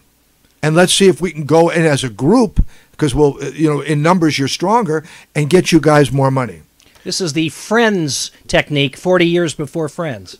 Yes. But in this case, go ahead. Well, NBC/Roger Muir and Bob sort of called that collective bargaining, which they said was not allowed. And they got very upset by it because, let's face it, on some level they were being bullied. On some level they were. And so Bob and Roger got together and decided, you know what? The hell with them. We don't need them. So on Christmas Eve, they called everybody in the studio, the whole cast and crew, and they just said out loud, "By the way, Dayton, Bill, etc. Only Judy didn't go with them. Are not going to be with us." Yeah. And they're fired right now. Boom. And they were gone. It's before they even did the show. Gone. I think it was after the show, actually. Gone. That was it. Gone. So, and now they're left with nothing. And by the way, no voices, nothing. But they did it. They did it, and then they had auditioned other people. They found a guy named Alan Swift, who at that point was a big voiceover guy. And continued to do so for Total Television in the 60s. And he was the only one that could come up with Bluster, the Flubadub, the Inspector, all of the voices that Dayton did, he was able to duplicate. And they could not, they auditioned until they were green in the face, someone to do Dilly Dally. And they could not find anybody, so they had to eat a little crow and call Bill LaCornick and get him back. But Bill, as I read in the book, he wanted to come back because he had realized after this massacre, he made a huge mistake. Well, the reality is they all wanted to come back. I mean, none of them wanted to be there. I mean, they all wanted to come back. But they had to bring Bill back. And no, I mean, Dilly Dally was probably second to Howdy, and Bluster, I mean, one of the better characters. And LaCornick was a brilliant, brilliant actor. I mean, this is a man that did Chief Thunderthud, Dr. Sing-a-Song, Oil Well Willie. I mean, it list went on. I did the opening announce. And he's the guy who announces the episode number at the top. He had this calm, sweet little, almost non-masculine voice in real life. Well, he was their Don Pardo. Really, I mean, that's really who he was. Yeah. So anytime, and he did many characters, especially on the Saturday morning shows. He was terrific. So he stayed, and Judy stayed. Yeah, but then Judy left. She asked for some time off to go to the West Coast. She got married, and she did a movie that everybody's going to know called Jailhouse Rock with Elvis Presley. She was the love interest in that show. If you go back and look at that, you will see. I didn't put the two correlations together until I read the book. Most people don't. Yeah. And she was driving back from the West Coast to the East Coast with her new husband, right? And they were killed in a car accident. Yeah. Yeah. Oh. And it was terrible. She was 24? Yeah. Terrible.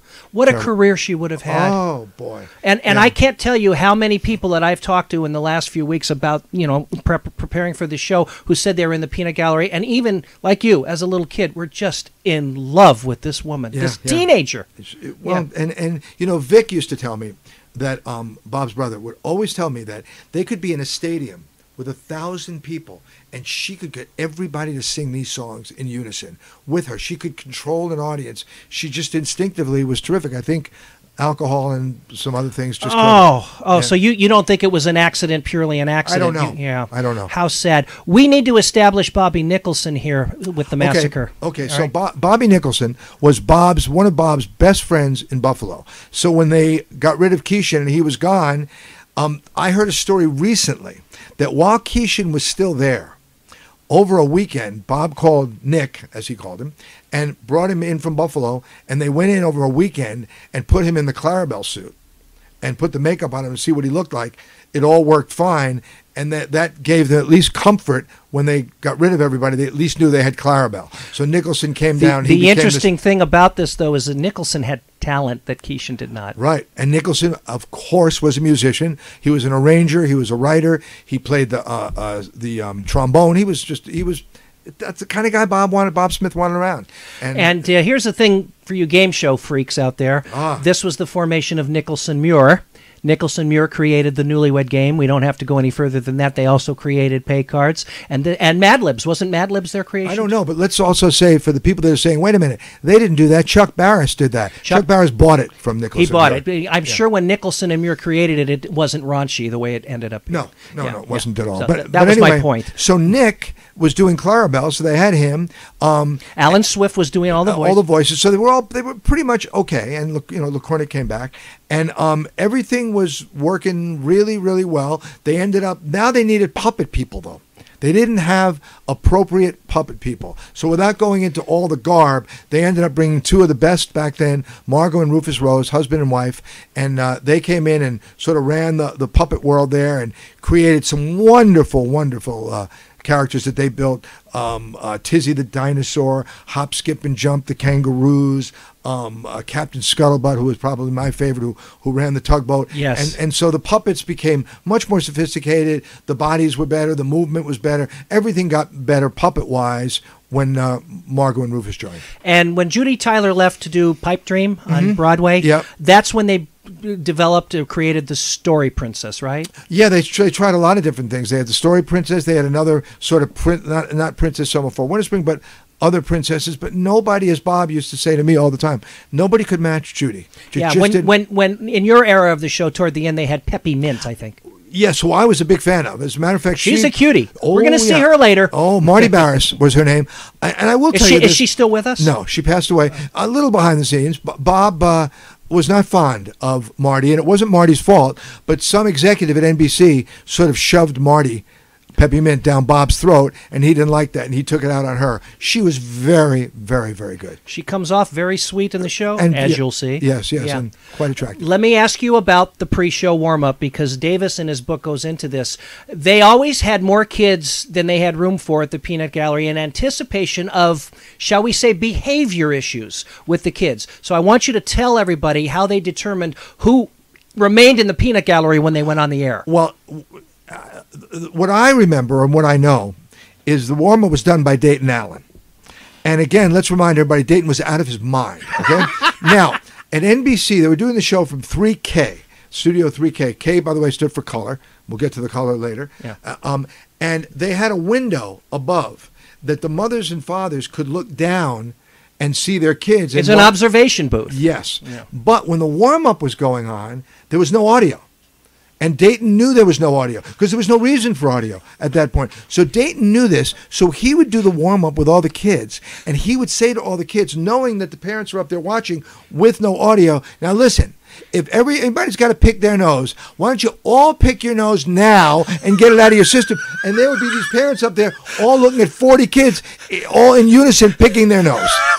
This was Dayton's idea of funny. And they would determine at that point who would be cooperative, who would not be cooperative, and all that. And most of the time, the kids stayed there most of the time. I have several kinescopes where Bob is trying to talk and the little kids are interrupting but him. But he handled it. Yeah, he was very good, unlike the Canadian guy, which we'll talk about. No, Bob was surprisingly good with those kids. But Bob was a personality in person that was bigger than life itself. Yeah. And this is a poor comparison, but when I worked on All in the Family, when I just got in the business as an audience booker, and Norman Lear would introduce Carol O'Connor to the audience, and he came out from the cellar door at the back of the All in the Family set, to see Carol O'Connor in person, his presence was just amazing. And I get that I know it's bad, but I get that feeling with Buffalo Bob. Oh no, Bob was bigger than life, and the people that knew him well, my friend Elliot, who's listening, and maybe other people that are watching and listening, when Bob met you, when he shook your hand, you were the most important person in that room because he made you feel that way. He didn't necessarily feel that way, but he made you feel that way. He was a showman. He was that's what he was. He was a showman. He would shake someone's hand, and he meant it. He really meant it. That's who he was. He was huge. This is probably a good reason, which we'll talk about in a little bit here, on why you wanted to mount the Howdy reunions at the colleges during the 70s when you brought him back into the public eye, because you noticed that, you saw that, and you knew that the kids who are now in college would identify with Yeah, I mean, I can't take credit for it. There was a guy who came up with the idea. His name was Bart Seidler, if my memory is correct, and he was the first one to come up with this and book it at the University of Pennsylvania. But you took it and ran with it. I took it and ran with it. I was Bob's road manager, and put a lot of those shows together, and traveled with Bob all over the country, and stayed in the same room as Bob. I didn't get my own room, and he flew first class, and I flew baggage. But still, it was great. It was great. Well, we'll get to that in the next part of the show. Howdy was one of the first shows that they experimented color broadcasting with. First show done in color daily. First show around 1955 it started. Yeah, most people can't believe, and it was on tape. And in 1954, first part of 1954, they came out here to christen the NBC Burbank studios, and they did a week from here in color, right? The NBC wanted to really make a big deal out of the NBC studios in Burbank, so they brought what was the biggest show? Howdy Doody. So they brought Howdy out here. Bob, the whole cast came out, and they did a couple of weeks from here. And we have a clip, and I want to show it. There's some kids in the audience are quite well known. Yeah, we probably shouldn't say who will. Right, we'll let them see. Listen to last names and look closely, and I think you'll see. And so let's take a look. Here's Howdy Doody in Burbank in 1954 at NBC. Brand new studio. Well, Thunderthon, Tonight how about a riddle for me, buddy? Cowabunga, me want him to sing. All right, you go ahead, buddy, and sing it. Here we go. Oh, hi, diddle, diddle, let's tell a riddle. Let's tell a funny one. Look at a good one. I begin, and you come in, and we all have a barrel of fun. All right, what do you got, buddy? Cowabunga, me got him. Good riddle. Now listen, kid. What bell make 'em noise like 'em horn? What bell makes a noise? Now, wait a minute. Oh, you had your hand up first, Sonny. Stand up. What's your name? What bell makes a noise like a horn? No help. Well, no hand. Well, let's see. Who else might know? What? Oh, this little fella. Stand up, Sonny. What kind of a bell makes a noise like a horn? Santa Claus's horn. A whose horn? Santa Claus's horn. Oh, you wait. No. Doesn't anybody know? What kind of a... Wait a minute. Here. What's your name? This is Gary Lewis. What kind of a bell makes a noise like a horn? Hey, he's right. Clarabelle. Good for you. Give him a win. Show him what we've got. Oh, look.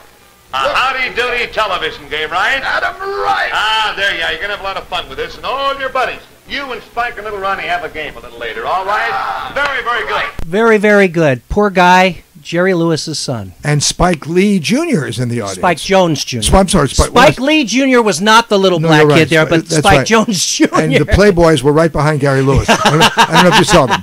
How cool is that? But you could see how shy and introverted Gary Lewis as a child was. Sure. Like I said, poor guy. And I'm going to get that clip actually to Jerry. I think because there's no way he has it. I should get it to him. He'll get it to Gary. Yeah, to Gary, not to Jerry. No, to Jerry to get to Gary. Oh, it's easier for me to get it that way. But anyway, they did a couple of weeks out here. We have another clip that we're going to show from that show a little bit later on here. So let me see. Let's talk about the licensing of the show to other countries. I find this fascinating because the intricacy in the puppets and the scripts and the creation of this, they did license this program, and there was a Canadian Canadian version of this, and wait till you see what you're about to see. It was not Buffalo Bob, though. They didn't have their own Buffalo Bob. I'm going to let you tell everybody the changes that were made for Canada, and you're also going to see that Canadian kids are not as well behaved as American kids, or maybe they didn't have Dayton Allen doing the warm-up there to keep them in line. But let's talk about how many other countries and who made the puppets for the Canadian version. Well, the puppets were made, at least Howdy was made by the Roses. And the Flubadub and Bluster was there. They duplicated them. Some of them were from the old days, and they duplicated some of the puppets. Howdy they happened to duplicate. We call him affectionately the Canadian Howdy. But they, part of this is certainly my opinion, not fact. But I think they got a little hungry and a little money hungry and weren't watching the store as closely as they should. And then when they started to bring the show, they brought it somewhere in South America. There was a Howdy show, and in Canada, and it just wasn't done properly. It wasn't done well. It wasn't written as well. There was no Bob Smith, which had a lot to do with that. Yeah, and not even a Buffalo type character. As the Canadian one that we're going to show you was Timber Tom. Yeah, Timber Tom. So I mean, all I can tell you is that it's not very good. Matter of fact, the Howdy, are we going to show the clip, the Canadian clip? We're going to show the opening in the first commercial because they had their own set of sponsors. But we'll see Howdy. We will see Howdy, and we'll hear Howdy. Yeah, let me tell you that this particular Howdy that you're going to see in this episode wasn't even the Canadian Howdy. We're not quite sure where this one came from, but there was one they used that Rufus and Margot made that was really beautiful, a beautiful puppet. Something must have happened to that puppet in this particular episode. See, you are so damn good, I can't tell the difference. Now, did the Roses make the puppets for South America? Oh, yes. Okay. So it was a franchise thing that you had to go through them, and I'm sure NBC had a nice piece of it. They had to go through NBC and Martin Stone and Bob. So, all right. Well, let's take a look. This is a Canadian version of Howdy Doody from 1955. Get ready to laugh, folks. Say, kids, what time is it?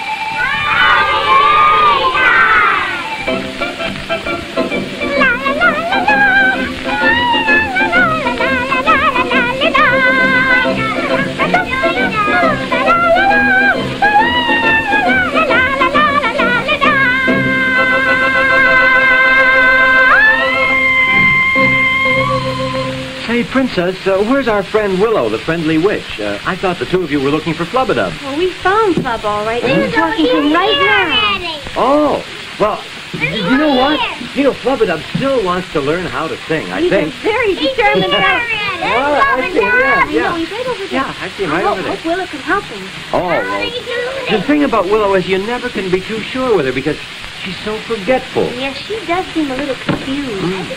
But tell me, Princess, what about Phineas? Is Willow going to use her magic to help our Bluster friend become a clown? Oh, wait a minute, just You just wait. We're all very polite here at Duty Bone. We don't interrupt when somebody else is talking. Well, now, Princess, he is next on the list. Phineas is next on the... Well, you know, Princess, there's one thing that we don't need any magic for, and that's to sing our song. So if you kids in the peanut gallery are all ready, and if all you kids out there in Edmonton, Alberta are ready, and also you kids in Frankfurt, New Brunswick, and kids everywhere, come on, let's go!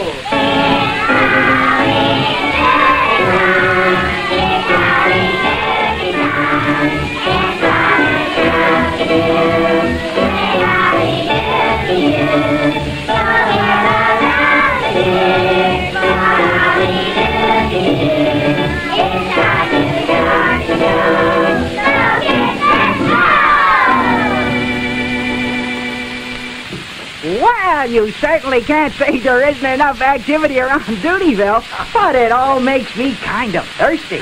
Me too, Howdy. I could really enjoy a big glassful of chocolate milk right now. Oh, hurry up, Princess, please. We're thirsty. Oh, ready in a moment, Timber Tom, because chocolate milk is practically the easiest thing there is to make the Fry's way. You just take some nice, smooth chocolate syrup, made with Fry's cocoa, of course, because Fry's cocoa has the very best chocolatey flavor you've ever tasted. Add it to a glass of milk, stir it, and there you are. Oh, thank you, Princess. Oh, that's delicious. And there's plenty more, Timber Tom. Why, kids, You know, Mother can easily make enough chocolate syrup from a 1-pound tin of Fry's cocoa for 104 glasses of chocolate milk. Toppling timber, 104 glasses? Oh, pour me out another glass. Well, Princess, I haven't even started. Oh, and next time you're thirsty, Peanuts, try chocolate milk made with Fry's cocoa. It's really good. Toppling timber. Well, my goodness. And boy, oh boy, you know, when we're in Dutyville, we don't interrupt people. In Canada, we do. And I'll tell you, whoever was doing Howdy's voice hadn't hit puberty yet. I don't think. So, Maybe it was me in my previous life. Oh, boy, I'll tell you. Well, I don't know how many could tell, but that was a pretty bad Howdy. But you mean the puppet or the voice or both? Both. But you know what you really can appreciate is you sure can appreciate Bob Smith when you watch something like that. Yeah, but again, in all fairness to them, you can't duplicate. You know, it's like somebody else doing Archie Bunker. I keep bringing that up, but, you know, Jackie Gleason maybe could have done it, but not like Carol O'Connor. You couldn't replicate what Bob Smith did for those 13 years on television. No, you could not. Yeah. No, you could not. Really, really, really interesting stuff. And again, I want to thank you. This is all from your collection, even though Chance did all the work for me. Yes. We'll get to Chance later. I think this is probably a good place to take a second break. We're an hour and a half into the show, and we got at least another hour. I hope you all stick with us because we do want to cover everything, we've got that, including the afterlife. What? And we have something sitting next to me. That's what I wanted to ask about before we go to the break. Well, I'm not going to show it. Oh, you want to do it after the break? Because there were actually, let's just set this up. There were not just 2 Howdy Doody marionettes. There was a third Howdy puppet, right? Yes, there was a photo Doody, and that was not really a marionette, but let's leave it at that until the other side of the break. Okay, so he wants to take the break, so I will push the break button like that, and the break is coming up. Please watch our sponsors. They help pay for the show just like the VIPs do. Be right back. This is Jeopardy!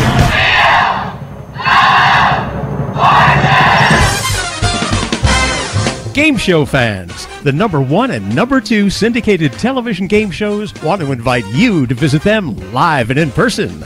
That's right, Wheel of Fortune and Jeopardy are videotaped before live audiences at the Sony Picture Studios in Culver City, California, and you're invited to join in on the fun, absolutely free. Visit WheelJeopardyTickets.com for the latest show and free ticket information. Fill out a short form, press a couple of buttons, print your confirmation, and then voila! We'll see you in person at the taping of your choice. Not only that, but WheelJeopardyTickets.com offers priority seating. That means you're guaranteed admission into the studio provided you confirm your reservations a few days before and arrive on time to take your seats. More details can be found on our website, so visit WheelJeopardyTickets.com and come see your favorite game shows live and in person. That's WheelJeopardyTickets.com. Oh, look, another fascinating selection from the book club. Hey, this isn't from the book club. Indeed, it's not. The official Dick Van Dyke Show book is the definitive biography of TV's most enduring show. It's good. It's darn good. So good, you'll want to share it with all your friends. You might as well know. We read it, we're sorry, we apologize, we loved it. Packed with rare photos and filled with backstage anecdotes, read the book that's garnered praise from critics in all walks of life. I've always found the writing to be of the highest caliber. The result of more than 100 interviews with the show's entire cast and crew, the official Dick Van Dyke Show book is the crowning achievement of author and TV historian Vince Waldron. He did. He typed the whole thing with one hand. The official Dick Van Dyke Show book takes you so close to the show's characters, you'd swear they were reading it right over your shoulder. It had been fairly well mangled. Let me read by myself. Go to DickVanDykeShowBook.com to order your copy today. Hold it. I think you're going to like this picture. Welcome back to the golden days of television. Say, kids, what time is it? Time to beat the clock. It's time for Beanies. Did you say I'll feel better smoking Philip Morris? Yes, you'll feel better. Coughs due to smoking disappear. Milton Berle. What made you think it was a lucky strike? Because it was so round, so fine, so fully packed, so free and easy on the draw. I really stopped a great career there. Oh, and I'd do it again. I'd much rather be your wife than amount to anything. That's Showcase Video at www.showcasevideo.com. Classic television on video since 1979. Stu Show is now a proud partner with Patreon. Patreon, where creative artists are supported by donors who appreciate their craft. You can get special rewards every month for helping Stu's Show Stack continue to produce this weekly program. Become a VIP listener and help keep the legacy of classic television alive. Visit StuShow.com and click on the VIP listeners link at the top of the page for more information. And now, back to Stu Show at StuShow.com. Well, kids, I got... Oh, yeah, hi, Clarabelle, hi. Now, look, I've got another riddle. What do you want? You've got a riddle? Riddle for who? Riddle for me. Kids, Clarabelle's going to stump me with a riddle. I'll tell you what we'll do. If I can guess the right answer, you don't get a prize. If I don't get the right answer, you'll get a prize, okay? Kids, help me now. All right, what's the riddle, Clarabelle? Go ahead. Yeah? 3 times 3. You mean that's the riddle? 3 times... Kids, I know how much 3 times 3 is. 3 times 3 is 9. Right, kids? Yeah. Sure it is. 3 times 3 is 9. Yeah? What, Clarabelle? Yeah? 3 times 3 is not 9? Well, if 3 times 3 is a 9, what is 3 times 3? 10. No, kids, is 3 times 3 10? No! No, Clarabelle, anybody knows 3 times 3 is... You mean you're going to prove it? All right, kids, watch. Clarabelle's going to prove that 3 times 3 is... It's ridiculous, Clarabelle. Look, 3 times 3 is 9. What are you going to do? You're going to count the 3 grapefruits 3 times. Now, wait a minute. Let me see, kids. 1, 2, 3, 4, 5, 6, 7, 8, 9. I know that 3 times 3 is 9. Show me that it's 10. Yeah? Oh, kids, he's going to count them 3 times, so he wants you to count with him. So let's go. Go ahead, Clarabelle. Go ahead. 1, 2, 3. What's the matter? Oh, louder? Oh, louder. Peanuts and the coconuts up there. Everybody count. All right, here we go. We'll do it again. Here we go. 1, 2, 3, 4, 5, 6, 7, 8, 9, 10. 10. Kids, is 3 times 3 10? Well, but it came out 10. There must be a trick. Do it again. Kids, let's watch it this time. We'll count again. Watch. There must have been another 1, 2, 3, 4, 5, 6, 7, 8, 9, 10.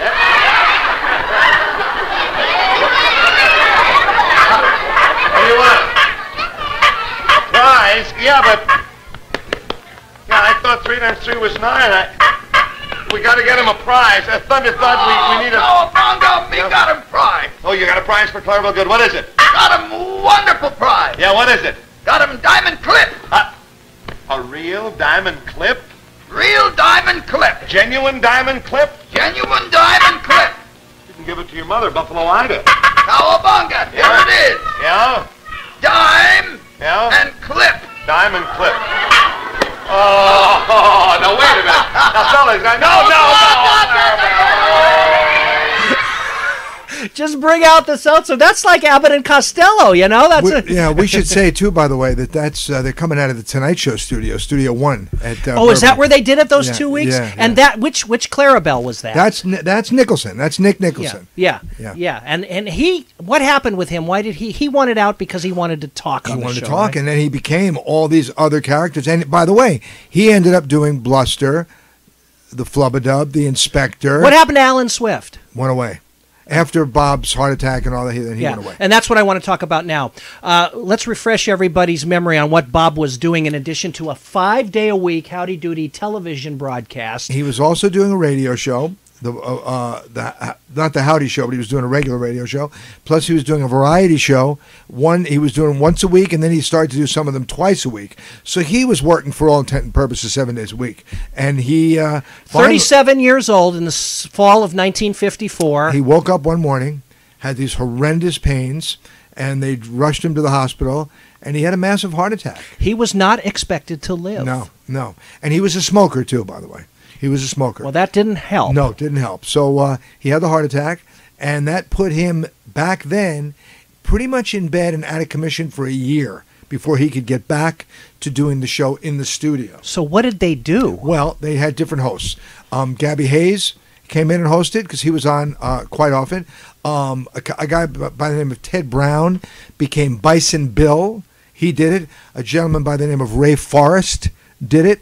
Nick Nicholson did it as Mr. Nick. And then the sponsors, not unlike they wanted Howdy to do the commercials, they wanted Bob to do the commercials. So NBC built in Bob's basement a studio, a remote studio, and they called it Pioneer Village. So instead of telling the kids Bob had a heart attack, Bob was on a secret assignment. And they would say, well, let's see him in Pioneer Village. And everyone, Clarabelle would go out there one day, or Chief Thunderthud, Bill Cornick, and they would do cut-ins from Bob's So house. he eventually got well enough to do the show from his house, but his doctor wouldn't allow him to make that traffic drive? Well, he did pieces of the show. He didn't do the whole show. Yeah. He would just be there doing a commercial. It's amazing the technology was good enough then on a live show to do remotes like that. Long Island, how far? Again, I'm not a Newer show. 45 minutes. 45 minutes? From Manhattan, yeah. Somebody posted on your page in anticipation of this show, or on somebody's page, it may have been mine, somebody said that they knew the people who bought Buffalo Bob's New Rochelle house. I knew them very well. Actually, Jill, the girl I went to high school with, Jill Schneidman, owned it after bought it from Bob and Mill. There's been other owners, obviously. Made the point that the broadcasting tower was still in the backyard. Well, better than that. Milt Neal drew this beautiful mural behind it, like a bar kind of thing, of all the characters. Like, I'm talking big mural of Clarabelle and Mr. Bluster and Dylan that he did in color, like a oil painting. It was gorgeous. Tell me it's still there. I believe it's still there. I mean, hard to know, but I'm sure it's still there. Yeah. Payne Avenue in New Rochelle. Wow, yeah. Really. Yeah. But this was it for Bob. I mean, from this point on, he gave up everything except Howdy Doody. Yeah, he had to. He gave it up, and by this point, you got to remember, Bob was a big star. He was on, everybody's show. He did the game shows. He did the Perry Comos of the world and the What's My Lines. He made the rounds, in other words. He did, yeah. And they traveled the show. They went to Minnesota a lot. They Bob and Clarabelle lit the very famous Rockefeller Center Christmas tree many years. I mean, he was pretty busy. When he came back full time in '55, that's when the show started being broadcast in color every day. He when came back right at that time. They changed the set. And then he came back, and that show exists, by the way. I have it. Yeah. I have it. New faces on the show. Yes, I have that. Yeah, and it was a clubhouse. It became a clubhouse. Right. One of the first things he said is, how do you like our new set, gang? And it was a clubhouse. And speaking of clubhouse, 1955, at the same time Howdy went color, a little program on ABC debuted against it called The Mickey Mouse Club. And clobbered the crap out of it. Yeah, it did, but it remained. And let's not forget, Howdy did 2,543 shows on the air for 13 years. But when Walt Disney came on with that library, that money, that production, it started to be amazing Howdy. That the little network that couldn't, ABC, was able to take down Howdy Doody, a show that had been on the air 8 years at that point and was still favored by people everywhere. I think Bob was ready. I think Bob was ready, to go. I don't think he was. They didn't go. Do you think it was his decision, or do you think it was NBC finally looking for an excuse to get Howdy out of daytime and put it on Saturday morning? Yes. It wasn't rating well enough to be on at 5:30 anymore, and advertising became different. The dollars became better, and Saturday morning seemed to be a better place. So they relegated it to Saturday morning, and it was a lot easier. I don't think they cut anybody's salary, and they only had to produce one show a week, 30 minutes, not an hour, 30-minute show Saturday, and that's when videotape came in. So they were able to do 3 or 4 shows a day and take a month off and come back again, right? Yeah, and Bob could play golf, which is what he loved to do. And and that's when I saw the show on Saturday morning. Right, and that was the last 5 years of the show. And now we come to surprise treat number 1. You were able to find a kinescope of the show that little Burt was in the peanut gallery, and you can see him. Let me tell you what happened. Yes. So we did a 40th anniversary Howdy show. When the show turned 40, Roger Muir came up with an idea. Bob and Roger asked me to join, and I was one of the people that helped put that show together. I was kind of a consultant on it, and I was honored and proud. We're going to show a clip of that later, too. Yeah, but what are we going to show? We're going to show January 23rd, 1960. So here's what happened. Okay. I was now doing the Sally Jesse Raphael show. We were in Connecticut, and I was doing both at the same time, helping to put together the 40th anniversary and doing Sally. Part of my job, happily, was to find clips for the 40th anniversary show. So I'd get in at like 7 o'clock in the morning to my office in Connecticut, where we were doing Sally at the time, and just watch these clips, which was I was actually getting paid to do. It was crazy. And one day I'm watching a clip, and I look up and I think, this looks familiar. Wait a minute. That's me in the peanut gallery. That's how I found this show. So I literally stopped the tape, picked up the phone and called Bob, told him he couldn't believe it because it was sheer coincidence, and I happened to have the clip of me in the peanut gallery. And he brought it for all of us to see. I'm the little guy. I have it marked. Okay. I have it marked. Here's Burt Dubrow in the peanut gallery, 1960.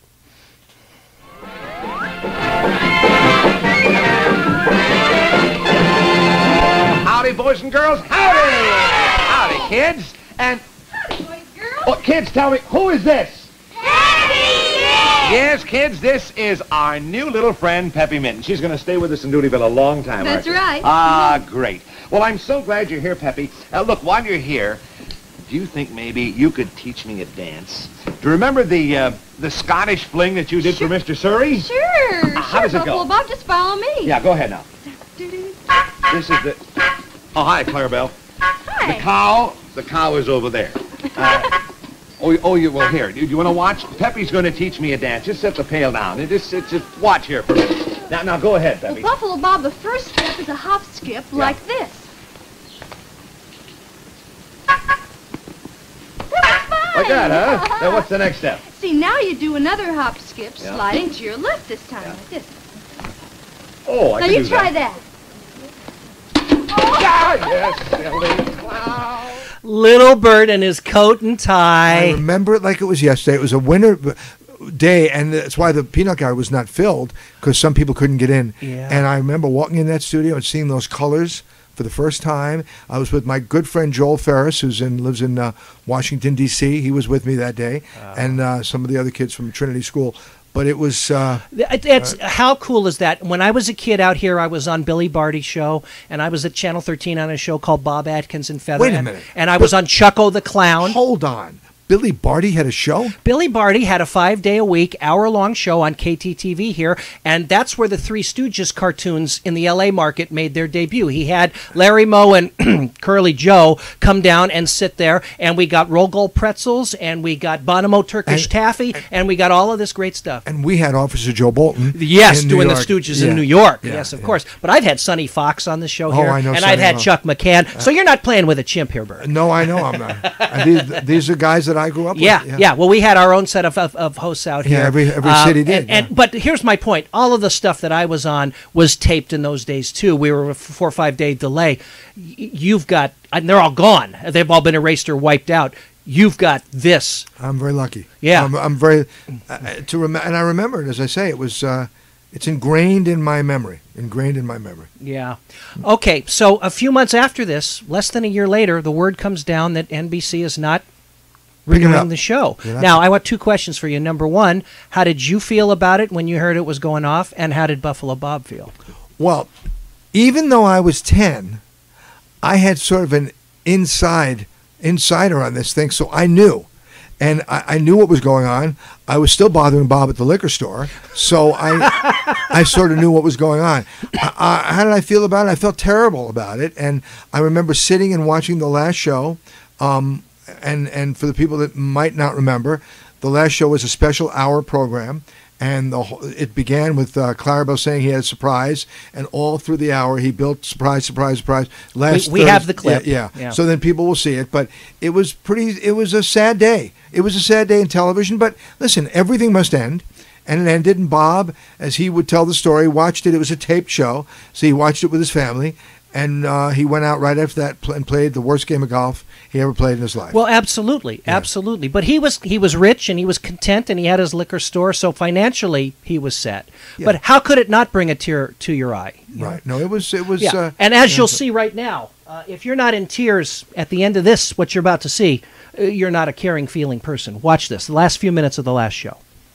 Well, you know, boys and girls, we're just about ready to close up Dutyville and leave. But now, kids, before we do, Howdy, Clarabelle, Mr. Cobb, and I, the whole gang, would like to thank all of you boys and girls of all ages for watching our shows these many, many wonderful 13 years. Kids, you've been wonderful. And so long. And perhaps someday we'll come your way and you'll hear us again say, howdy do.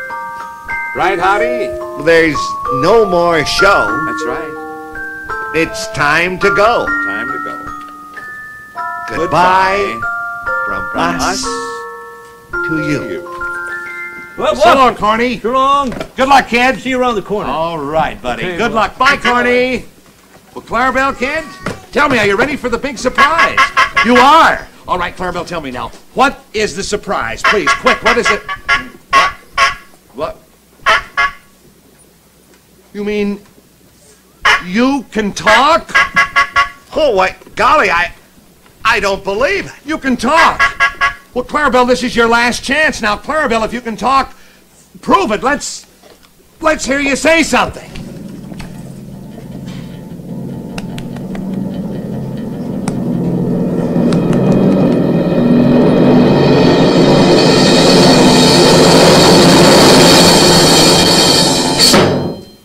Goodbye, kids. Yeah, are you? I'm in tears. I'm in absolute tears. I've seen this 100 times, and and you are too. Well, it's sad to watch it. It's sad to watch it, but again, everything must end, and it ended. To watch Lou Anderson, who was Clarabelle, who was one of my favorite people in the whole world. And what a kind, gentle voice he had. The sweetest. There was not a mean bone in that man's body. Just having the conversation with his wife yesterday about it, and he was just... I'm glad his wife is still with us. Oh, yeah. Oh, God. Yeah. Okay, give us... We got lots of surprises still left, and that's not the end of the Howdy Doody story, but we have another surprise. Burt brought something else with him. So Bob used to bring Photo Duty around with him to take pictures and do publicity, because if you brought the marionette, you'd have to... It had strings, and you have to have a puppeteer. It was a whole crazy thing. So there was one Photo Duty from way back that ended up being sold in an auction. This one is the last one that was used, and there it is. And bring it into the day. Look at this. Here is our friend. There he is. Give him 2 seconds. Yeah. Take a bow, Howdy. Yes. There he is. And, Mr. Dubrow. there he is. So that he sits in my house, and I proudly have him. And he celebrated the 50th... 70th. 50th with Bob. Oh, the 50th with Bob, which we have a clip of later. Yeah. Oh, we got so much more. Yeah. So anyway, this is sort of a treat to be able to see Photo, and I'm going to lift him up and show you, because he's got the coolest boots in the world. Coolest boots in the world. But anyway, that is... and that is from the 50s, right? No, this one's not from the 50s. This is from later. This is from later. But just to see that, he has that sort of dazed, glazed look about him, which I've always loved. That's because I lived through the 70s, Mr. Dubrow. Speaking of the 70s, that's not the end of that. What you just saw was not the end of the Howdy Doody story. There's lots more ahead. Stay with us. We'll take another break. We will take another break if the thing behaves. It behaved. We'll take another break, and we'll have post-Howdy Doody stuff for you when we return. Ladies and gentlemen, Mr. Shelley Berman. He's been entertaining people for over 50 years, on stage, in movies, on television, and on his classic million-selling comedy albums. Now, Grammy Award winner and Emmy Award nominee Shelley Berman presents his first book of poetry, To Laughter with Questions, Poetry by Shelley Berman. In the introduction written by Shelley, you'll read about his inspirations for the more than 40 poems contained in this collection. I loved being chosen to be in the cast of the great comedy series Curb Your Enthusiasm. I could not resist writing about my excitement at having a very good part in that show. And, in addition to poems inspired by personal experience, Shelley writes about things that affect all of us. Some sounds seem almost designed to drive one mad, such as the incessant beeping of construction vehicles. To Laughter with Questions, Poetry by Shelley Berman. For more information, please visit the official Shelley Berman website at shelleyberman.com. It's time to visit JackLaLanne.com. Celebrate the life and career of the man who left a legacy of health, beauty, and fitness tips that are just as valuable today as they were when Jack was seen daily on television. Jack's last book, Live Young Forever, has been critically acclaimed and is one of his best. It contains a full overview of Jack's life and how he lived it, and there are never-before-seen photos as well as tips on juicing. While working out, quench your thirst with a brand new official Jack LaLanne stainless steel water bottle, available in 3 different colors. It holds 20 ounces of your favorite fitness beverage and is perfect for the gym, work, or home. Each bottle has a different LaLanneism inscribed right on it, like 10 seconds on the lips, a lifetime on the hips. Plus, it makes an excellent gift. Visit JackLaLanne.com to view these and many other fine products for your health, fitness, and beauty. You can also find us on Facebook and Twitter. That's JackLaLanne.com. Oh, look, another fascinating selection from the book club. Hey, this isn't from the book club. Indeed, it's not. The official Dick Van Dyke Show book is the definitive biography of TV's most enduring show. It's good. It's darn good. So good, you'll want to share it with all your friends. You might as well know. We read it, we're sorry, we apologize, we loved it.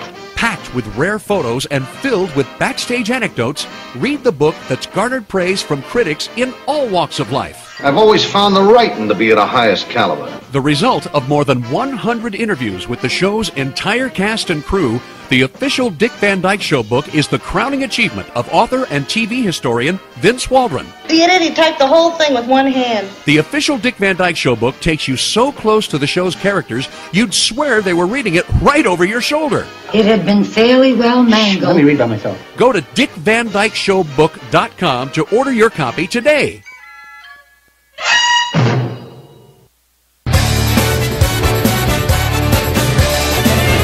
We now return to Stu's show at StuShow.com.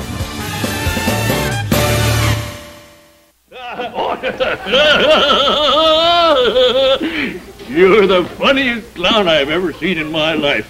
I want to sign you up for my show, Clarabelle. Oh, you're so funny. You just sign right on the bottom line here, young man, and you'll be treated right. Sign right on the bottom, Clarabelle. Put it on there. Hey, boy. No, Clarabelle, don't sign that contract. Don't tear If you sign that contract, you know what it means? You're going to have to leave Dutyville. You'll never sign it, torn or not torn. Now, don't sign this contract. You'll be leaving all your friends. Now, just a cotton-picking minute. You sign this, Clarabelle. You sign it, and you only have to work in the show. I sign it. And then the rest of the time you can ride on all the rides free. What's the matter with Buffalo Bill over there?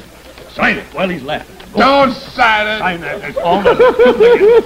Sign it, quadruplicate. He signed it. He signed it. Let me see what it says. But you were laughing. No, there's no sense in looking at it. He's a-working for me now. Go there. All right, buddy, you're leaving. I'm crying. You'll be leaving all your friends. Yeah, he thinks you're funny too, Clarabelle.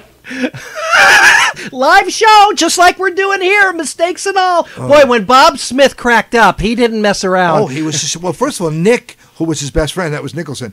He was hysterical. His goal in life was to break Bob up. Well, he did. He called him Buffalo Bill. Oh yeah, which is what Bob hated. He hated it because people would always say, "Aren't you Buffalo Bill?" Yeah. Bob would say, "No, it's Buffalo Bob." Yeah, and Nick did it on purpose. Yeah, on yeah, purpose. yeah. But you got to watch really carefully. What made Bob crack up was when he ran in and the contract ripped. I mean, everything went wrong.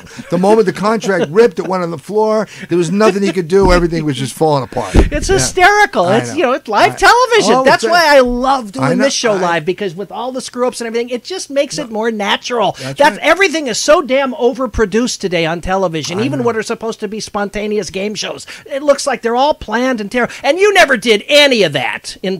What you saw on Sally Jesse Raphael was the real deal. Oh yeah. And Jerry. I mean, and Jerry. Even though I'm not a big fan of that kind of stuff. Yeah, no, but it was all. When I did it, even the madness and the craziness on Jerry, it was real. Yeah. I mean, and your segment producers never prompted them and told them what to do or anything. Well, you didn't have to. I mean, look at those people. They were who they were. Yeah. Let's not veer off topic, because you're going to get me all. No. Calm down, Stu.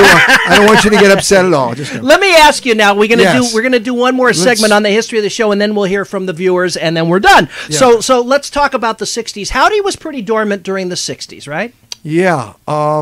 Yes. Bob moved to Fort Lauderdale, played golf, lived a very relaxing life, married to his high school sweetheart, Mildred Smith, as he called her, Buffalo Mill. 3 boys, and Chris, Robin, and Ronnie were grown, and I know the 3 of them. They're great. But yeah, he was quiet. Everything was fine. Had no thoughts of really going back. And then one day, gets a phone call from a guy at the University of Pennsylvania, Bart Seidler, who said nostalgia was very big. And so when I was discovering the Marx Brothers as a young teenager, and I'd always loved the Three Stooges and Laurel and Hardy, and this is when I started to really love classic television. I was in my early teens. Yeah. So this was the time. And this is Vietnam War time and all that. Yeah. And nostalgia became very big. People were looking to find a smile somewhere. Not a whole lot different than today on some level. But anyway, this guy called, so we're doing a nostalgia night at the University of Pennsylvania. Would you come, Buffalo Bob, would you come? He said, well, what would you want me to do? And he said, well, do you still have the buffalo suit? And Bob said, yeah, I think I can still get in it. Have you got a kinescope, a film of the show? Bob said, yeah. He said, I've got the 10th anniversary show from 1957. So he went without knowing much of anything to the University of Pennsylvania that night. I think the auditorium seated 1,500 people. Something like 3,500 people showed up to see Buffalo Bob. My. But it was like seeing a ghost. Where was he? And this was our first father image. This was a person we loved and grew up with. He was our guy, you know. And he went back to Florida after that, was playing golf, was with a publicist by the name of Jack Drury, who he used to play golf with. He told Jack about it, and he said, you want to go back to work? And Bob said, what do you mean? He said, we can book colleges all over the country. They've got money. So Bob began to do that. I got wind. I was in Boston at school. I got wind of it. I called him up. I'm sure it was a nightmare for him to hear from me again. And he said, look, let's have dinner together before the show. And just like when I was 10, we sat and had dinner, and here was the guy in regular clothes and glasses, and we had dinner, and then he said, look, I really want you to see the show, Burt. So I walked into this auditorium that was about 1,500 people. It opened with the film of the 10th anniversary, black and white, all the commercials, Hostess cupcakes, Hostess Twinkies, Wonder Bread. Everybody went nuts. I think everybody in the audience was high. I mean, you could get a toke of marijuana just walking in. I mean, it was the times. And anyway, and then all of a sudden you're watching this big black and white film that you hadn't seen Howdy or Bob in a long time, and then boom, out comes Buffalo Bob. It was I can't tell you. Now, I just had dinner with the man, but not that man. I had dinner with the glasses and the regular shirt. Then out comes this man, and for an hour and a half, he had that audience in the palm of his hand by himself. Nobody with him, just he and a piano. That's all he needed. And he told stories and answered questions and sang all the songs, and it was unbelievable. I got hooked, and I called Vic, his brother. I said, he needs me on the road. He's going to get too tired, and if he doesn't have me on the road, he'll have another heart attack and die. And he called Bob. Bob called me. I was on the road with him. That's amazing. You wanted to be a part of this. He didn't really need you. You wanted to be a part of it. Right. But as we did it, I think he did need me. Oh, there was no question that once you got in there, he needed you as much as you needed him. And I emceed all the shows. I put them together. We were on the road for a couple of years. I've got a great clip that Chance provided and it's several clips put together, but this was sort of the frenzy that took place when Bob, and this is you introducing him, right? I don't think so. It's not you. Well, we'll run the clip and then we'll talk. But Bob had to modernize his jokes for that audience, which we can talk about on the end. This is this is something that that actually Chance had. Jack Roth gave it to him, and here it is. Yeah, this is great stuff. But you'll see what I mean about Bob modernizing the show a little bit for the 1970s audiences. This is Princeton University, 1971. All right, after 11 years, the man that every little boy idolized and every little girl wanted to marry, a tremendous welcome for Buffalo Bob Smith. Hey! Look at these kids! Oh, ho, ho, ho! Look at the gallery! Ooh. Hey! Ooh.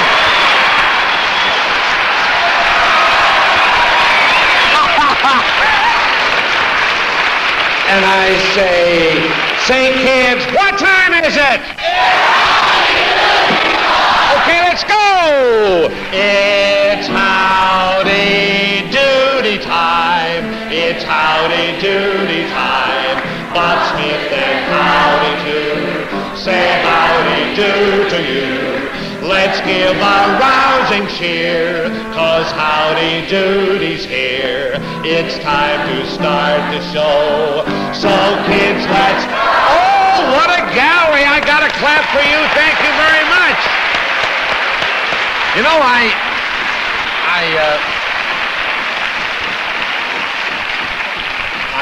asked them if they'd tune the piano, and oh, that Clarabelle, you never know where he'll hide his rolling papers. Now look at this. Here he's got them in the piano. Is that silly? Oh, that dumb...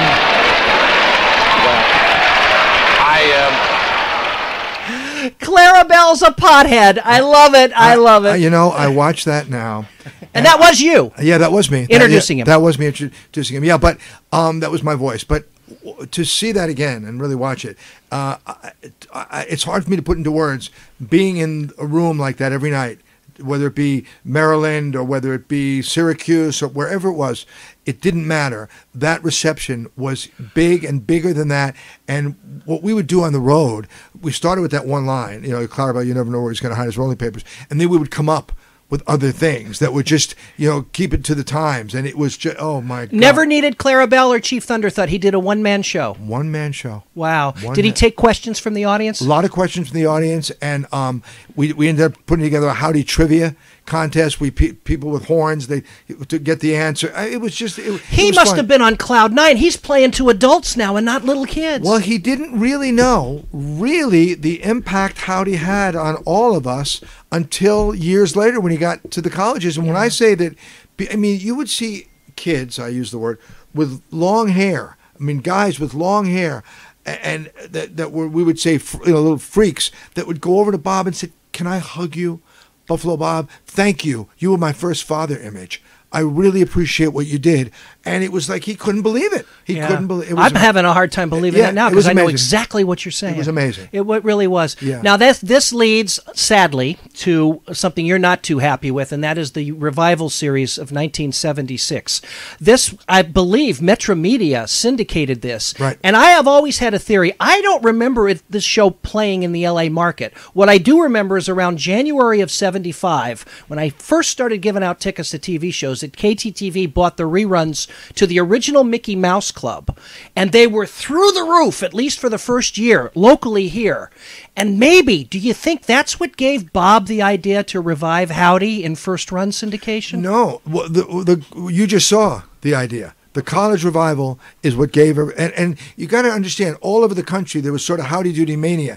NBC reissued merchandising. There was merchandising back out there. So it was sort of a natural thing to do. Now, nobody's fault here, and it's always easy to say something after the fact. But for me, the appeal of the Howdy show was an intimacy. Howdy was talking, or Bob was talking to me. He wasn't talking to a million people. Let's run the clip. I have a clip, and I know you're not going to like it because you're not a fan of this. Let's run the clip, and then we can expound on that a little bit. Is that all right with you? Sure. Okay, so this is a Howdy Doody, just a couple of minutes from the Howdy Doody revival that aired in the fall of 1976. Can I say something? Well, let's run the clip first. Here Buffalo Bob Smith.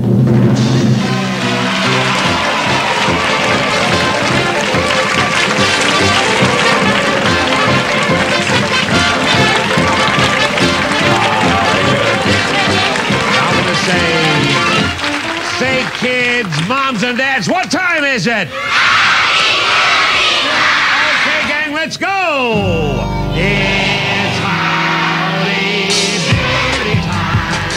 It's Howdy Doody time. Bob Smith and Howdy Doody. Say howdy doody. Keep on rising here. Cause Howdy Doody's here. It's time to start the show. So keep playing.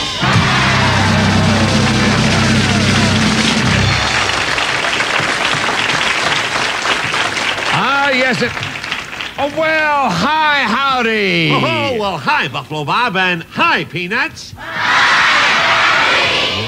Well, you know, Peanuts, this is Doodyville's 100th birthday, and we're celebrating it with a big Doodyville fair. Well, it hasn't been going too well because, well, actually, there's nobody to supervise it. Yeah, you're right, Howdy. You see, I can't possibly be the manager of the fair because, well, I'm in charge of the entertainment.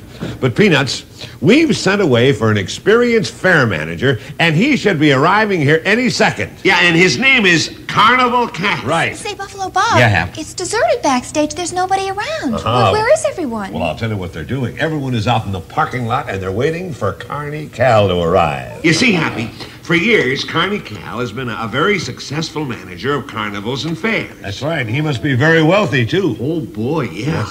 As a matter of fact, we expect him to arrive here in a big limousine with a chauffeur. Ooh, a limousine. Wow. Yes, sir. That's great. So... What's that? Did you hear it? Sounded like a bell. Bicycle. Hello! Whoa. Hello! Hello! Don't you remember me? Carney Cow! Carney Cal, I'm sorry, I didn't recognize you, Carney. Yeah, that's that Weird Al Yankovic's first appearance on television there. Okay, you were gonna say before we went into the segment, please don't turn off. I was gonna say don't turn off, don't judge Stu's show based on that, please. Well, we have to show it because it's part of the history. No, but of course. Howdy's hair. Okay, well, let's hold on. Let us stop for a moment, all of you, and let's talk. Now he's talking to you as a producer So now, here- as no, an no, no. Emmy-winning No, talk show I'm producer. not. I'm talking as a viewer, really. Okay, But all right. here's the point: Howdy was a very intimate show. It was a one-on-one with the person at home for all of us. Now, in fairness to them, they thought instead of trying to appeal to kids that are 6 years old, let's try to appeal to kids that are 6 and 106. Because But putting the parents in I the know, but audience that- wrong. well, listen, obviously wrong. It didn't work. And then I was very involved with the making of that puppet. Now, I pleaded with Bob and Roger Muir, don't make another puppet. Use the old puppets. And all I heard back, no, those are ancient and they're American, and they wouldn't listen to me. I was able to have them hire a gentleman by the name of Paul Ashley. For people in New York, will know that he worked very closely with Chuck McCann. That's where I heard the name. Did all the puppets for Chuck. He did the Laurel and Hardys for That's Chuck. right. He did all of the puppets that Chuck uses, every one of them. He was a brilliant artist. Brilliant. Anyway, he made the puppet. He only made what he was asked to make. So what you saw, there was no reason for hair and all that. I will say this. Bob, when it was all over, finally admitted to me, okay, we made a mistake. We shouldn't have done that. We shouldn't have used those puppets, etc. But it was too late, and they never went anywhere. Were you at any of the tapings? I was not. Happily, I was not. No, that was in Florida. That was done in Florida. Yeah. But seeing the parents in there, and the parents are singing more than the kids. If you Of take a course. look at that, watch the thing again on YouTube after I post it, and watch the kids. They're not having a good time. Or don't watch it if you don't want to. Yeah. No, but watch the kids in there because they're not having a good time. No, neither was I watching it just now. I mean, it spoiled. It was terrible. Lou used to come from back from Florida, and we used to talk about it. Yeah. And they all knew, and they tried to make it like laugh in with quick cuts and That's not what Howdy Doody was all about. No. Although, in fairness to them, I don't think they could have done the original Howdy Doody I show in think the you're right. 70s either. I think you're we right. tried to do that with Lucy in the 80s, and we bombed. I think you're right. Yeah. I think you're right. Yeah. So All right. things happen. So we'll skip ahead 12 years. It's the 40th anniversary. Now you mentioned mentioned briefly that you were involved with the 40th. How could you not be involved with this after you knew them so well? How did this all come about? How did they sell this and syndicate this as a 2-hour special in 1987? Well, I had an idea. I thought it was a big deal that it was the 40th anniversary. I wanted them to do a black tie event in a theater and make it like an award show. But, write it and make it funny and all that with Howdy Doody up on stage and everybody in tuxedos in the audience. I thought it would have been funny to do it as a fun thing. I'm the only one that thought that. Roger Muir didn't think so. Yeah. So he sold it, and I can't think of the name of the company now. It wasn't Metro Media, was it? No. Because it aired on Metro Media here. No, it was not. I'll think of it. But The anyway, syndicators he you're sold talking it, about. Yeah. And they produced it. This company produced it. They wrote a script. Bob called me and said, I need you to get involved. I said, I'm here. Whatever you need me to do. And that was done out here. Yeah. The Herb Alpert Studios. A&M on La Brea, the old Chaplin Studios. That's right. Yeah. So anyway, we got the script, and it was horrible. And it just was bad. And I said to Bob, let me mark it. Let me go through it. And he let me, although he didn't have final say, the people that Roger hired. What happened to the original writers? Roger didn't want to use Eddie Keene or those other guys? No. Why the hell not? Why? For the same reason there were mothers and fathers in the audience in the 70s show. That's why. Did Bob defer to Roger a lot? I mean, did he just trust Roger's instincts? I'd say he deferred to Roger. Whether he trusted his instincts, it's another thing. He deferred to Roger. Bob was very good at criticizing people after the fact.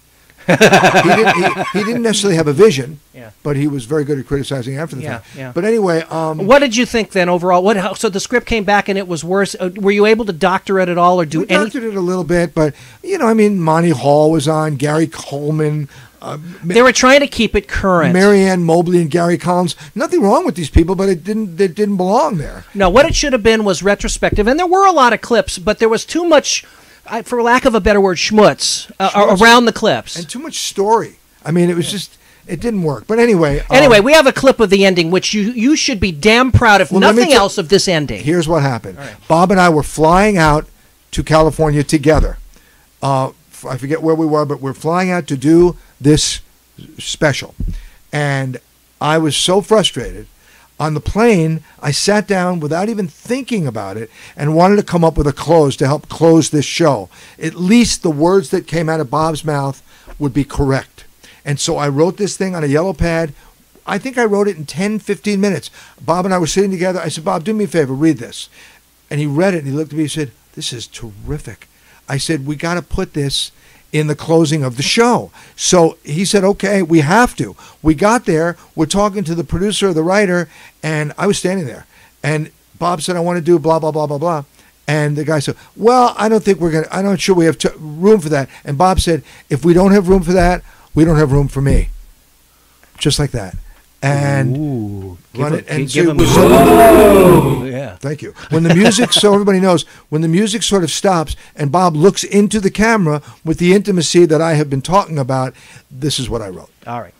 Here it is. Howdy Doody's 40th anniversary special, written by Burt Dubrow, at least the ending of it, 1987. I want all of our alumni to know just how proud we are of all of you. And as you peanuts grew up, you stood up for what you believed in. And we're all in better shape because of you. And I just like to think that Howdy and I had a little something to do with the way you turned out. And say, you little peanuts, you please listen to your moms and dads. Because, I knew them before you did. And just please trust me when I say that everything they say to you comes from just one word: love. It's time to go till our next show. Goodbye from us to you.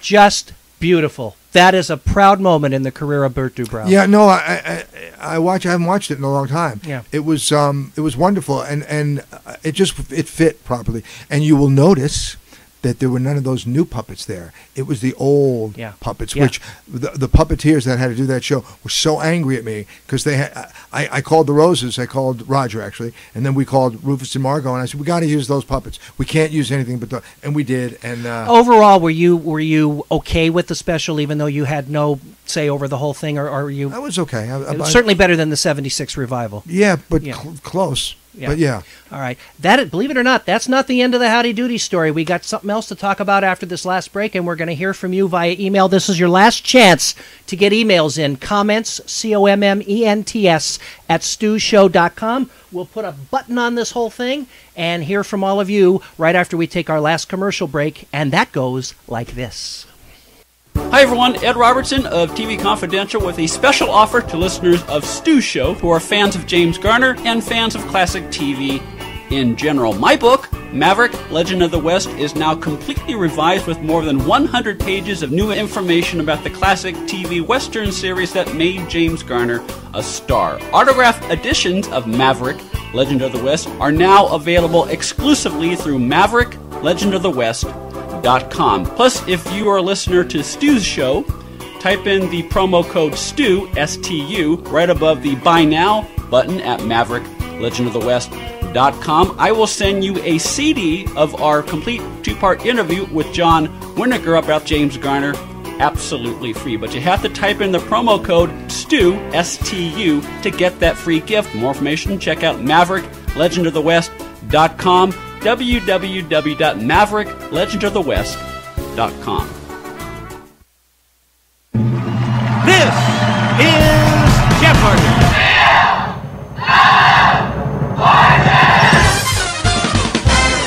Game show fans, the #1 and #2 syndicated television game shows want to invite you to visit them live and in person. That's right, Wheel of Fortune and Jeopardy are videotaped before live audiences at the Sony Picture Studios in Culver City, California, and you're invited to join in on the fun, absolutely free. Visit WheelJeopardyTickets.com for the latest show and free ticket information. Fill out a short form, press a couple of buttons, print your confirmation, and then voila! We'll see you in person at the taping of your choice. Not only that, but WheelJeopardyTickets.com offers priority seating. That means you're guaranteed admission into the studio, provided you confirm your reservations a few days before and arrive on time to take your seats. More details can be found on our website, so visit WheelJeopardyTickets.com and come see your favorite game shows live and in person. That's WheelJeopardyTickets.com.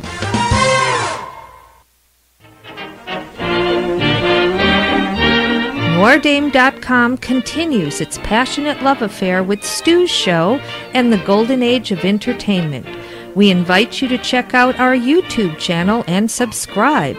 Just visit Noordame.com and click on the YouTube button, where you'll enjoy a great selection of movie trailers, old-time radio, and playlists of your favorite novelties from the 1940s through the 1980s. Comedy, drama, and music, it's all here for your viewing and listening pleasure. So from one dame to another, go to Noordame.com. That's NOIRDAME.com, and tell them Janine sent you.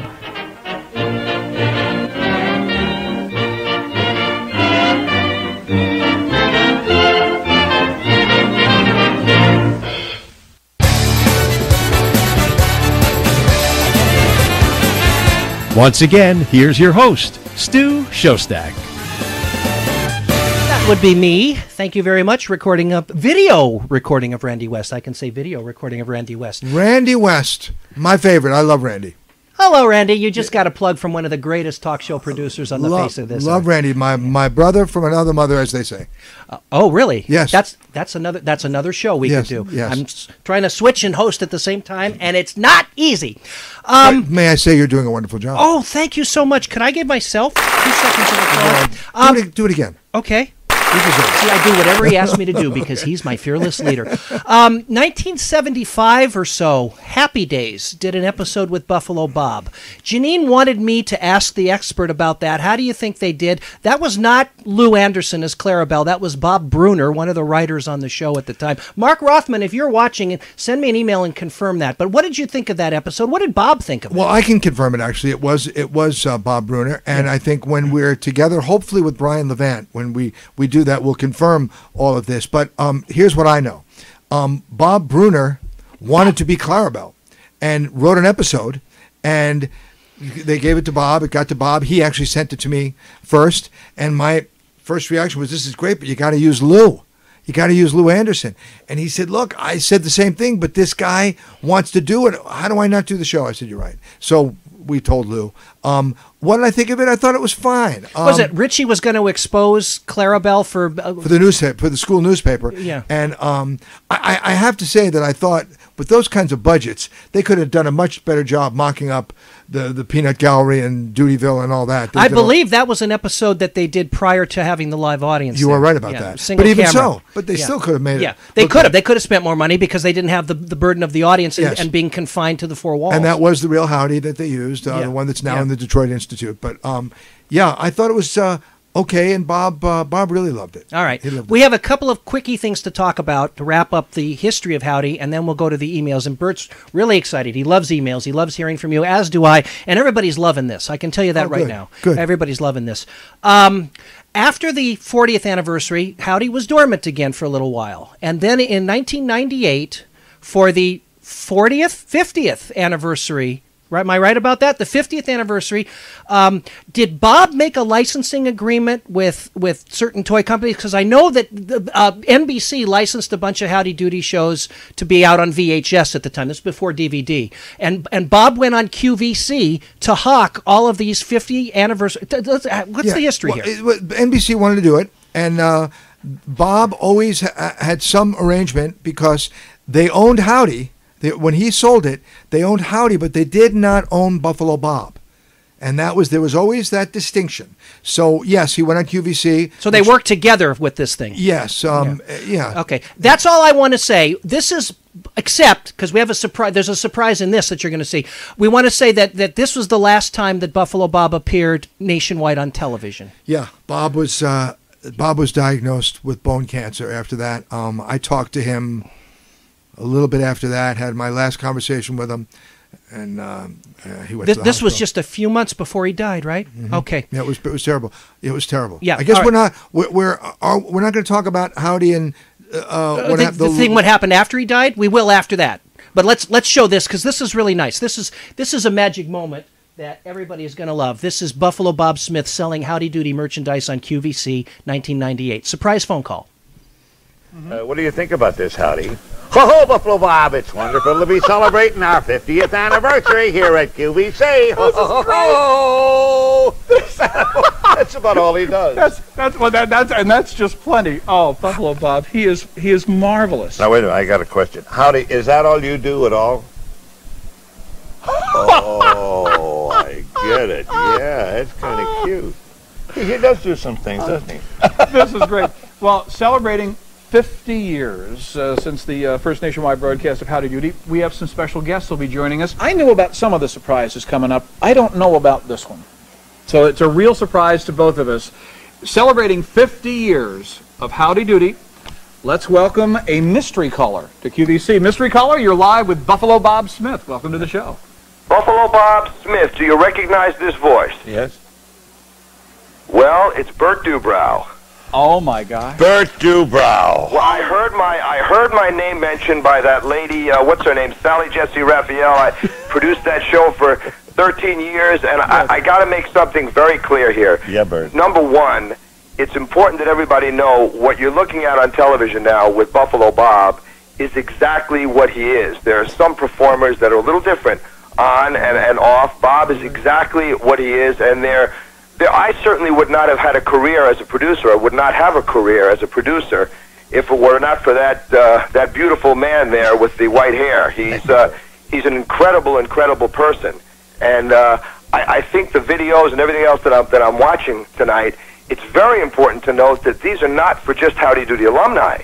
These are for kids that are 8, 9, 10, and 11, and as Steve was suggesting before, children's television is a little questionable today. And it's important that parents buy these for their kids or grandparents buy them for their grandchildren, because you just simply won't see more entertaining television. And I was Bob's road manager, by the way, in the 70s when he was doing colleges. I'll shut up, Steve. Let me just get this one point in and let everybody know that we never did one show. This sounds like an exaggeration, but it's not true. Bob never walked out on the stage. We never did one show without him getting a standing ovation. So he would have to admit, or he better, that I'm got to be the #1 fan. Burt, thanks for calling. I love you, Bob. Love you, babe. Now, last year, this was 1997, and now most of you are way over 11, but you're joining us here in the Peanut Gallery to celebrate our golden anniversary on QVC. To celebrate our golden anniversary.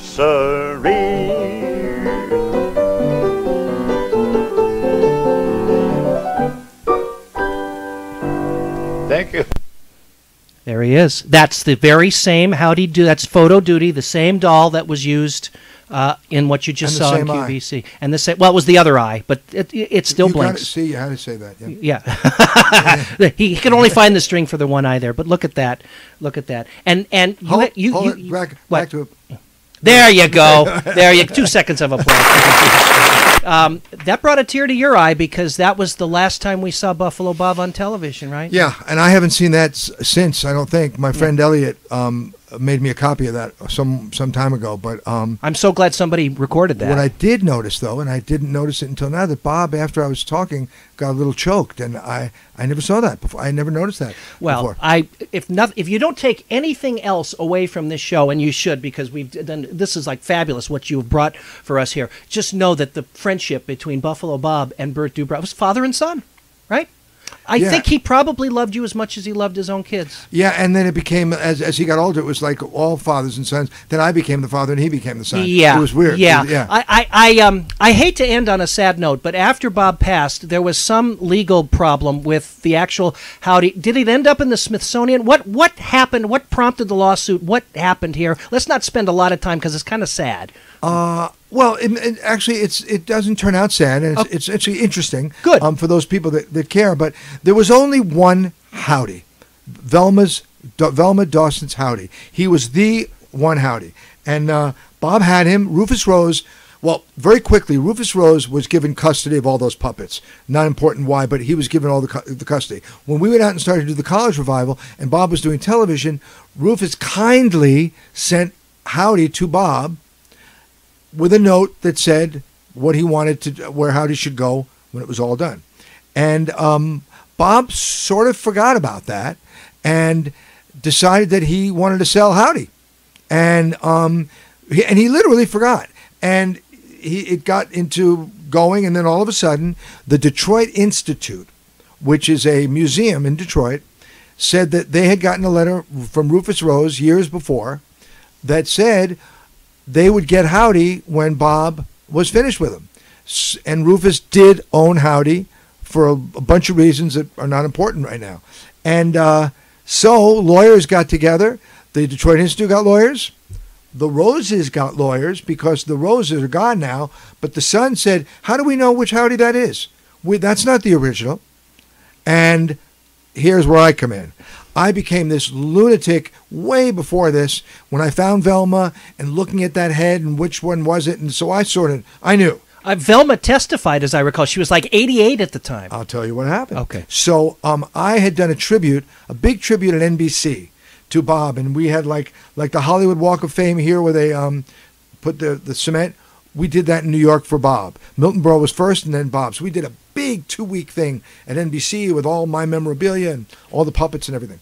And anyway, I invited Velma in. Well, when they found out that Velma was going to come in, the lawyers, they wanted her to show up and identify the puppet. Now, Velma, as you said, is 88. Her eyes were not good at all. And I knew she was going. She said she was going. She went, and then she calls me that night and said, Burt, sweetheart, I couldn't. There were 4 different heads there from the roses. I don't think mine was there. I said, Velma, yours was there. Now listen to me carefully. And I explained to her how she would know. I said, you got to go back. So she went the next day. By the way, the Rose is pretty thrilled about this, or the Rose kids are thrilled at this point because this is what they wanted. They didn't want anyone to identify which one the real one was. I explained to her, as crazy as this sounds, which one was the real one. She went back the next day. She said, excuse me, gentlemen, I was wrong. This is the original Howdy, which it was, by the way. And that Howdy, Bob and Chris Rose lost that case, and the Detroit Institute won. And the good news is Howdy went where he was supposed to go. The bad news is that he's not out, so you can't see him. Only the same thing happens at the Smithsonian. Right, they only put out the stuff that they think is relevant at the that time. Yeah. Yeah. So anyway, but it's there. It's in Detroit. It's in Detroit. Howdy is there. And you have not the original Photo Duty, but one the of the last one that ones. he just showed on QVC. Yeah, is you the saw one you it. have there. Yeah. Okay, so that's as far as we can go with this. You've been trying valiantly to keep it alive. Well, we did keep it alive on Cozy Television. Yeah. Oh, that's right. You did the whole thing on Labor Day last year. Labor Day. That's when we connected for the first time. Yeah, and by the way, let me just say this. If anybody would like to see those Howdy shows again or see something, write to NBC, Cozy TV, and tell them you want to see old Howdy Doody shows. And, Maybe we'll do it again. the DVDs that were put out in the last few years are still available. They're kind of expensive now because they're out of print. But if you have a hankering to watch the series now and really get into it as a result of what we've done here today, you can go on Amazon and eBay. Yes, Bert? Just make sure that you get the black and white ones, the NBC ones, not the Florida ones. Yeah, the Florida ones are running on Cozy, aren't they? Yes. Yeah, and that's all he wants to say about that. Right. Let me get into some emails here, and then we have a surprise bonus clip at the end of our show for everybody. I have to put the Wally Cox glasses on because of the type here. Robert Q. Lewis. Yeah, okay. Hugh Christopher Henry from Brooklyn, New York. Stu, I am enjoying this show immensely. Amazing clips and stories. Please thank Mr. Dubrow. He is a genius. What is his name?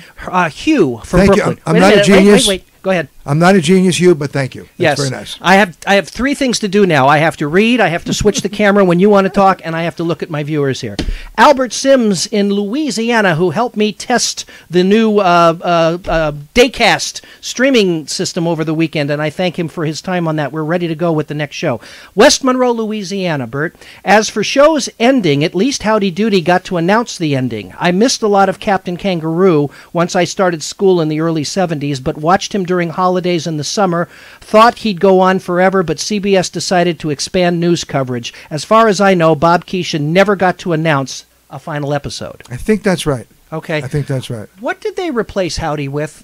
The Sherry Lewis Show. They replaced Howdy with Sherry Lewis. Yeah. And what did they replace it during the week with? Do you remember? I don't. Okay. Probably not a kid's show because they weren't No. going to try and fight the Mickey Mouse Right, Club. right. Okay, Mark Bumbera. Hi, guys. Loving the show. See, I told you, Well, Bert. that's You have nice. nothing to worry about here. Besides the final broadcast, are there any known 57 to 60 episodes that are known to survive in their original videotape format, color or otherwise? I'm a fan of early color videotape shows, and years ago I paid through the $$ on eBay to acquire one of the long out of print Image Entertainment DVDs, which I just spoke about, just so I could have a copy of the final episode in its original format. After you answer that, how did they find the original show? Well, let me. The original of the last broadcast. The last show. Yeah. But for what who was the fellow? Who Mark. What Mark just said. The only shows that are available, Mark, are the ones that Stu mentioned before. You can get them on eBay, and they're on. This is the only surviving color videotape as the last show. That's right. And now, how did you find it? And Bert was the one that found it. Let me do it quickly. I owned on 3/4-inch tape the last 15 minutes of the last show in color. I somehow got it. Let's just say that. And NBC found out that I had it. They called me on the phone, and they said to me, you have the last 15 minutes in color? I said, I do. They said, well, we own it. I said, well, no, you don't own it. I own it. You own the rights to it, but I own it.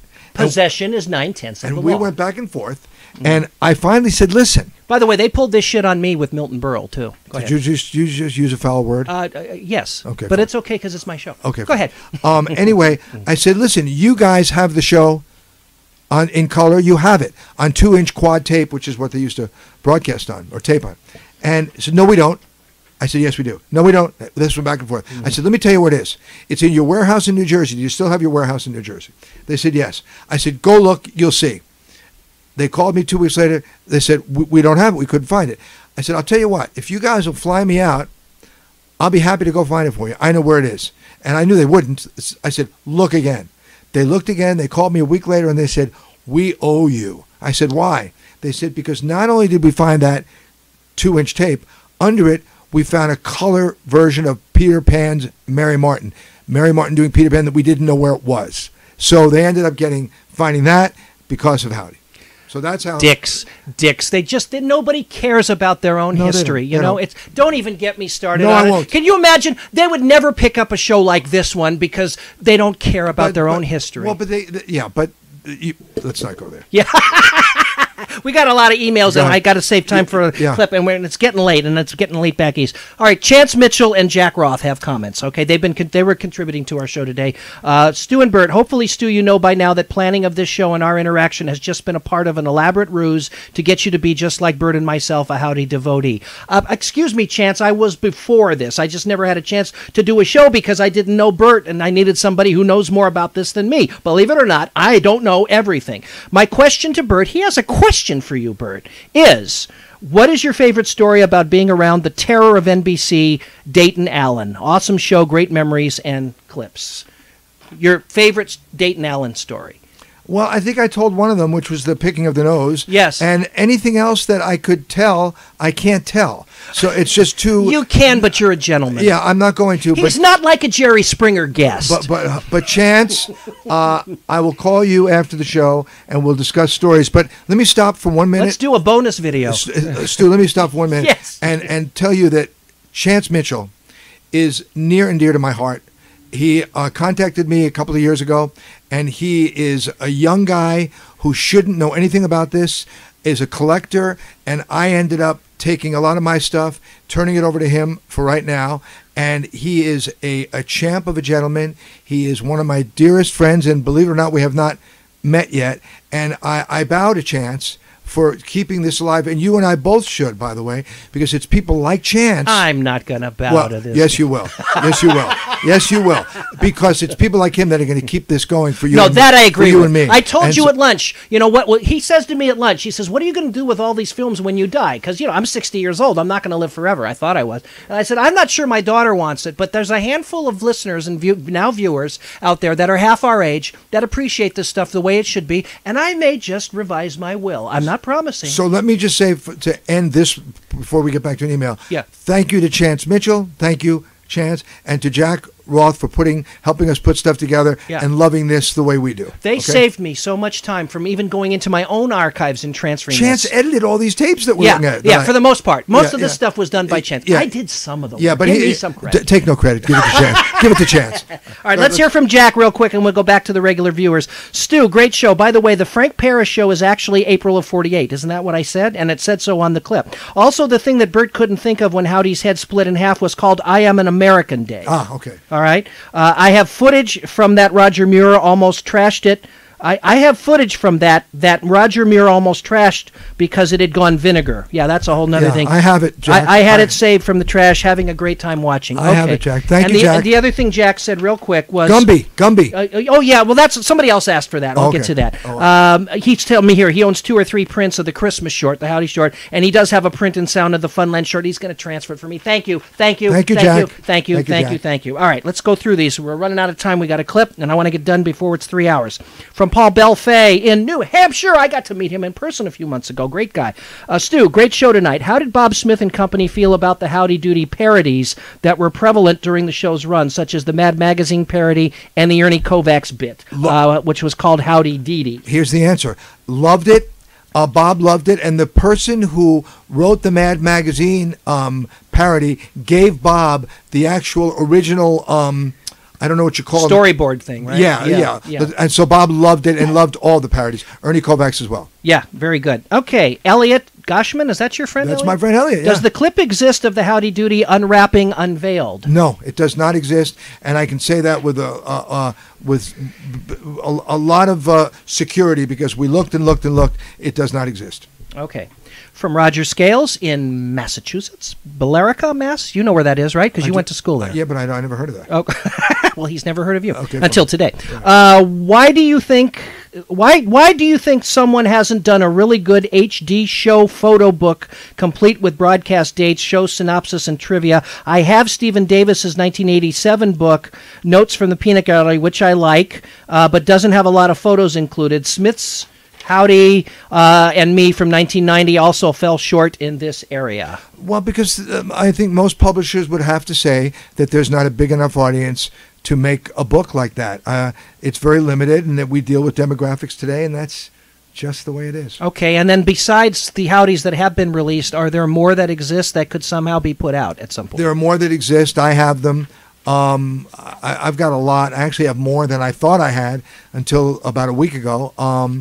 And no, they're not going to be put out. Yeah, because they want to sell 100,000 units. Yeah, and just like here, we've got, 1,000 people watching and listening us combined right now? Yeah. That's not going to cut it for the companies that want to make money, right. Especially NBC.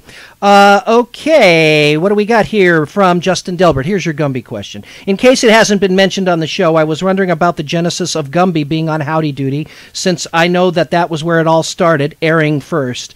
Other than that, happy 70th anniversary, Howdy Doody. Too bad I was not alive then to enjoy it. Justin is a 20-something. He's a millennial, Okay, and he fine. wants to know about Gumby. Well, Jack will tell you this, who's sitting there in Yonkers now, but Gumby premiered on the Howdy Doody show. A lot of people don't know that, but Gumby did. Look it up in Wikipedia, but there was Gumby on the Howdy Doody show. That's where it started. Ronnie Greenberg, game show producer extraordinaire. certainly. Ronnie Greenberg, who created the Who, What, and Where game and produced the Joker's Wild. Did he do Say When? Tic-Tac-Toe. Say When was Goodson Todman. Okay, fine. Ronnie's was a Berrien and Wright, and then on I his know own, who Ronnie Ronnie Greenberg. is. Listen to this. Ready for this? Yes. This is from Ronnie. As a youth and a page at NBC some years ago, one of my assignments was to seat the kids in the peanut gallery. Also, I recall comedian Dayton Allen appearing as Mr. Bluster, Flub-a-Dub, and other characters. He was hilarious, especially with his gestures under the camera for the crew. Oops, I shouldn't reveal that. And by the way, I was brought up in Buffalo.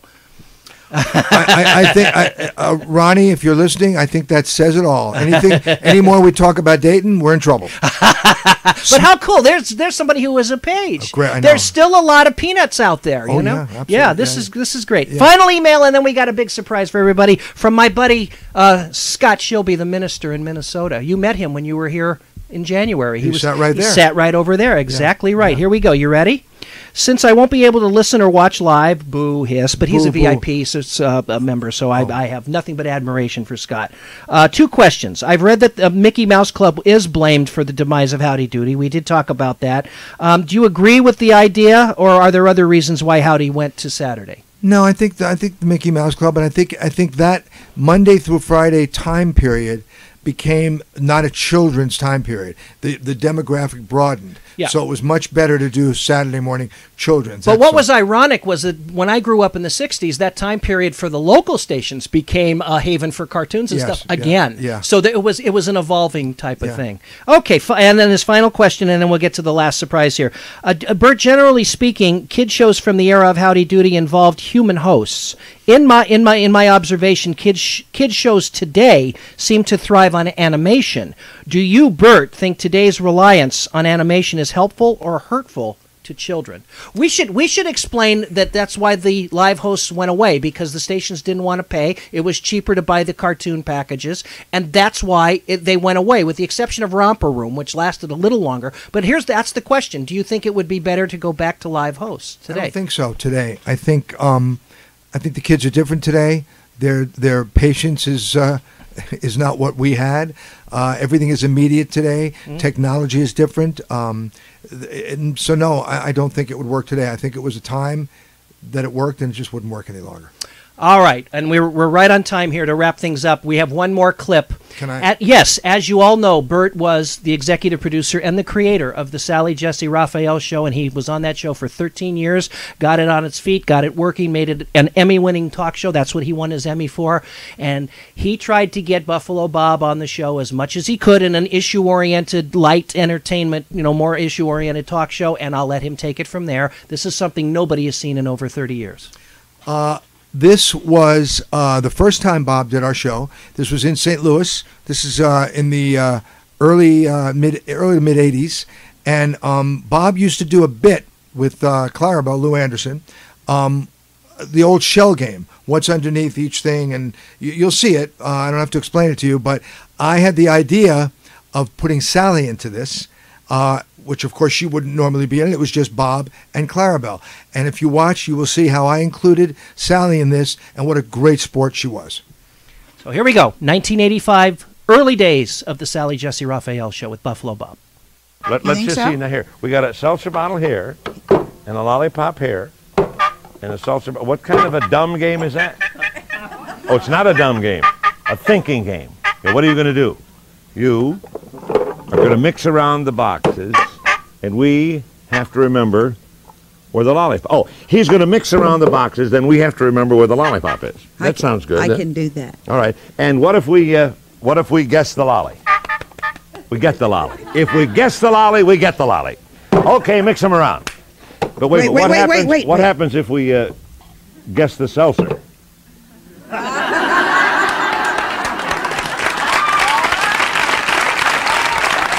Now, that means that it's most imperative that we all, with unerring accuracy, recall vividly the container under which the confection lieth therein. You know what that means? Keep your eye on the sucker. All right. Now, here we go. In the middle is the lolly, and we got a seltzer and a seltzer. Go ahead, mix them up, Sally. Keep your eye on the middle one. Here we go. Okay, don't worry, I can do it. Where's the lolly, gang? In the middle? Middle? Middle. What do you say? Middle. What do you say? Middle, middle, middle. You say. What do you say, Sally? It's in the middle. Middle. You say middle. You say middle. You say middle. Who says middle? You say middle. You say middle. He says middle. Middle, middle, middle, middle. Everybody says middle. One middle. Hi, diddle, diddle. It's gotta be middle. She says middle. She says middle. You say middle. You say middle. You say. I say no. I say no. I say there it is, right there in the middle. Oh! Oh! Arabella, you don't do that. Oh, Sally, I'm sorry. What? That's a dumb thing to do.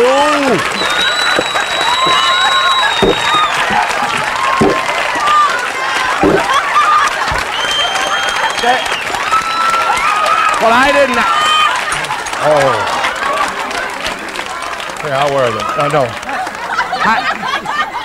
Didn't you tell me it was in the middle? He switched them? You switched them? That's a dumb game. How are you supposed to get it if you switch them? Now, come on. Play this again. Play that again. Sally, I'm sorry. All right, let's do it again. Now, look, everybody, where is it now? In the middle? Remember, in the middle. Watch it. Watch the middle one. Now, here we go. Let's play it again. Now, watch, Sally. It's in the middle. Where is it? In the middle? Yeah. Where is it? Middle. You say middle? Where is it? Middle, middle, middle. Hi, diddle, diddle. It's got to be in the middle. You say middle, you say middle, you say middle. Another one, you say middle. You say middle, you say middle, you say middle, middle, middle. There's another middle, middle, middle, middle. I say no. I say no. I say there it is, right there, in the middle. No!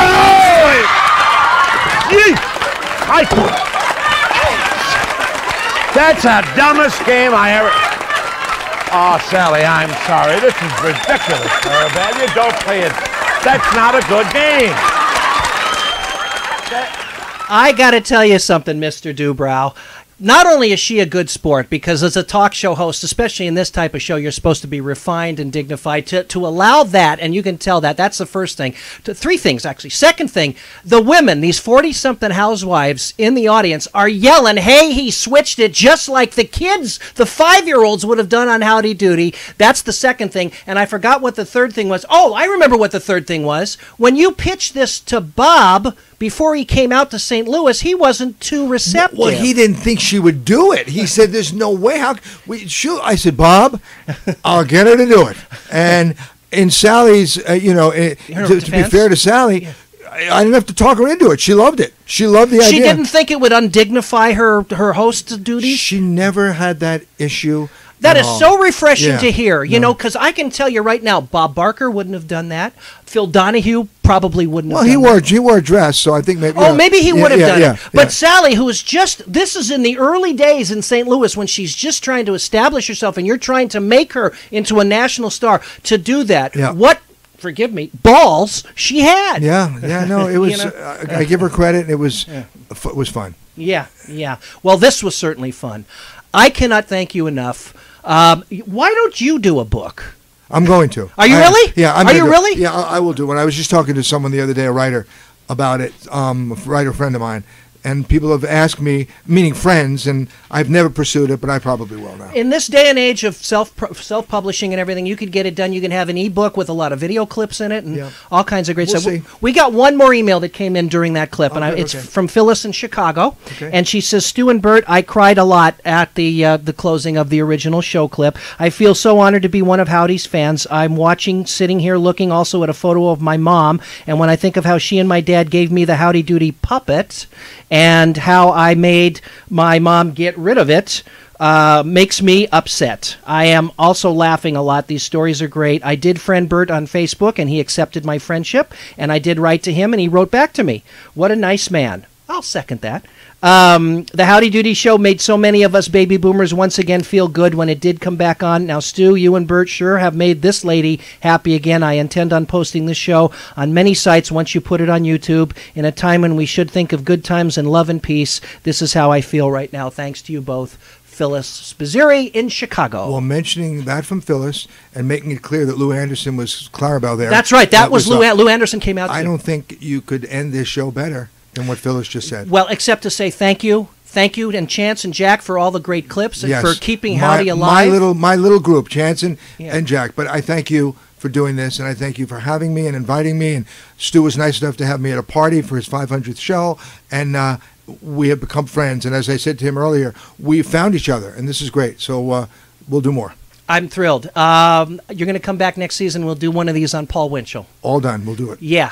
He's got so much. And Edgar Bergen, I mean, he's an expert on all this stuff. The Paul Winchell stuff is quite unique. I've got tape that nobody's ever seen. There is a very complicated individual which we can talk about. And you knew him as well as you knew Buffalo Bob. Yes. Yeah. Great stuff. Okay, that is going to wrap us up. Let me hit the theme song here. If it works, I'm getting tired. Doing television is one thing. Doing it for 3 hours like an audio show is another. We are off next week. We will be back on June 21st with Mark Rothman, comedy writer, producer extraordinaire, former producer of Laverne and Shirley. Burt is applauding for you, Mark, if you're still watching us. I don't even know him. And Mark is we're going to talk about what Mark did in the late 70s, which was Bustin' Loose and the Ted Knight Show and Making It. And he did a couple of pilots that didn't sell, one with Rita Moreno, who's hot again because of the One Day at a Time on Netflix. Yes, Burt? And that jail sentence, you should get into that a little bit with him, too. Right? Mark, we got to talk about that. And another comedy pilot he did called The Lovebirds with Eugene Levy and Lorna Patterson and a lot of great stars on that, too. In the meantime, have a great couple of weeks. We'll see you live back here on the 21st on Daycast, streaming video. Bye-bye, everybody.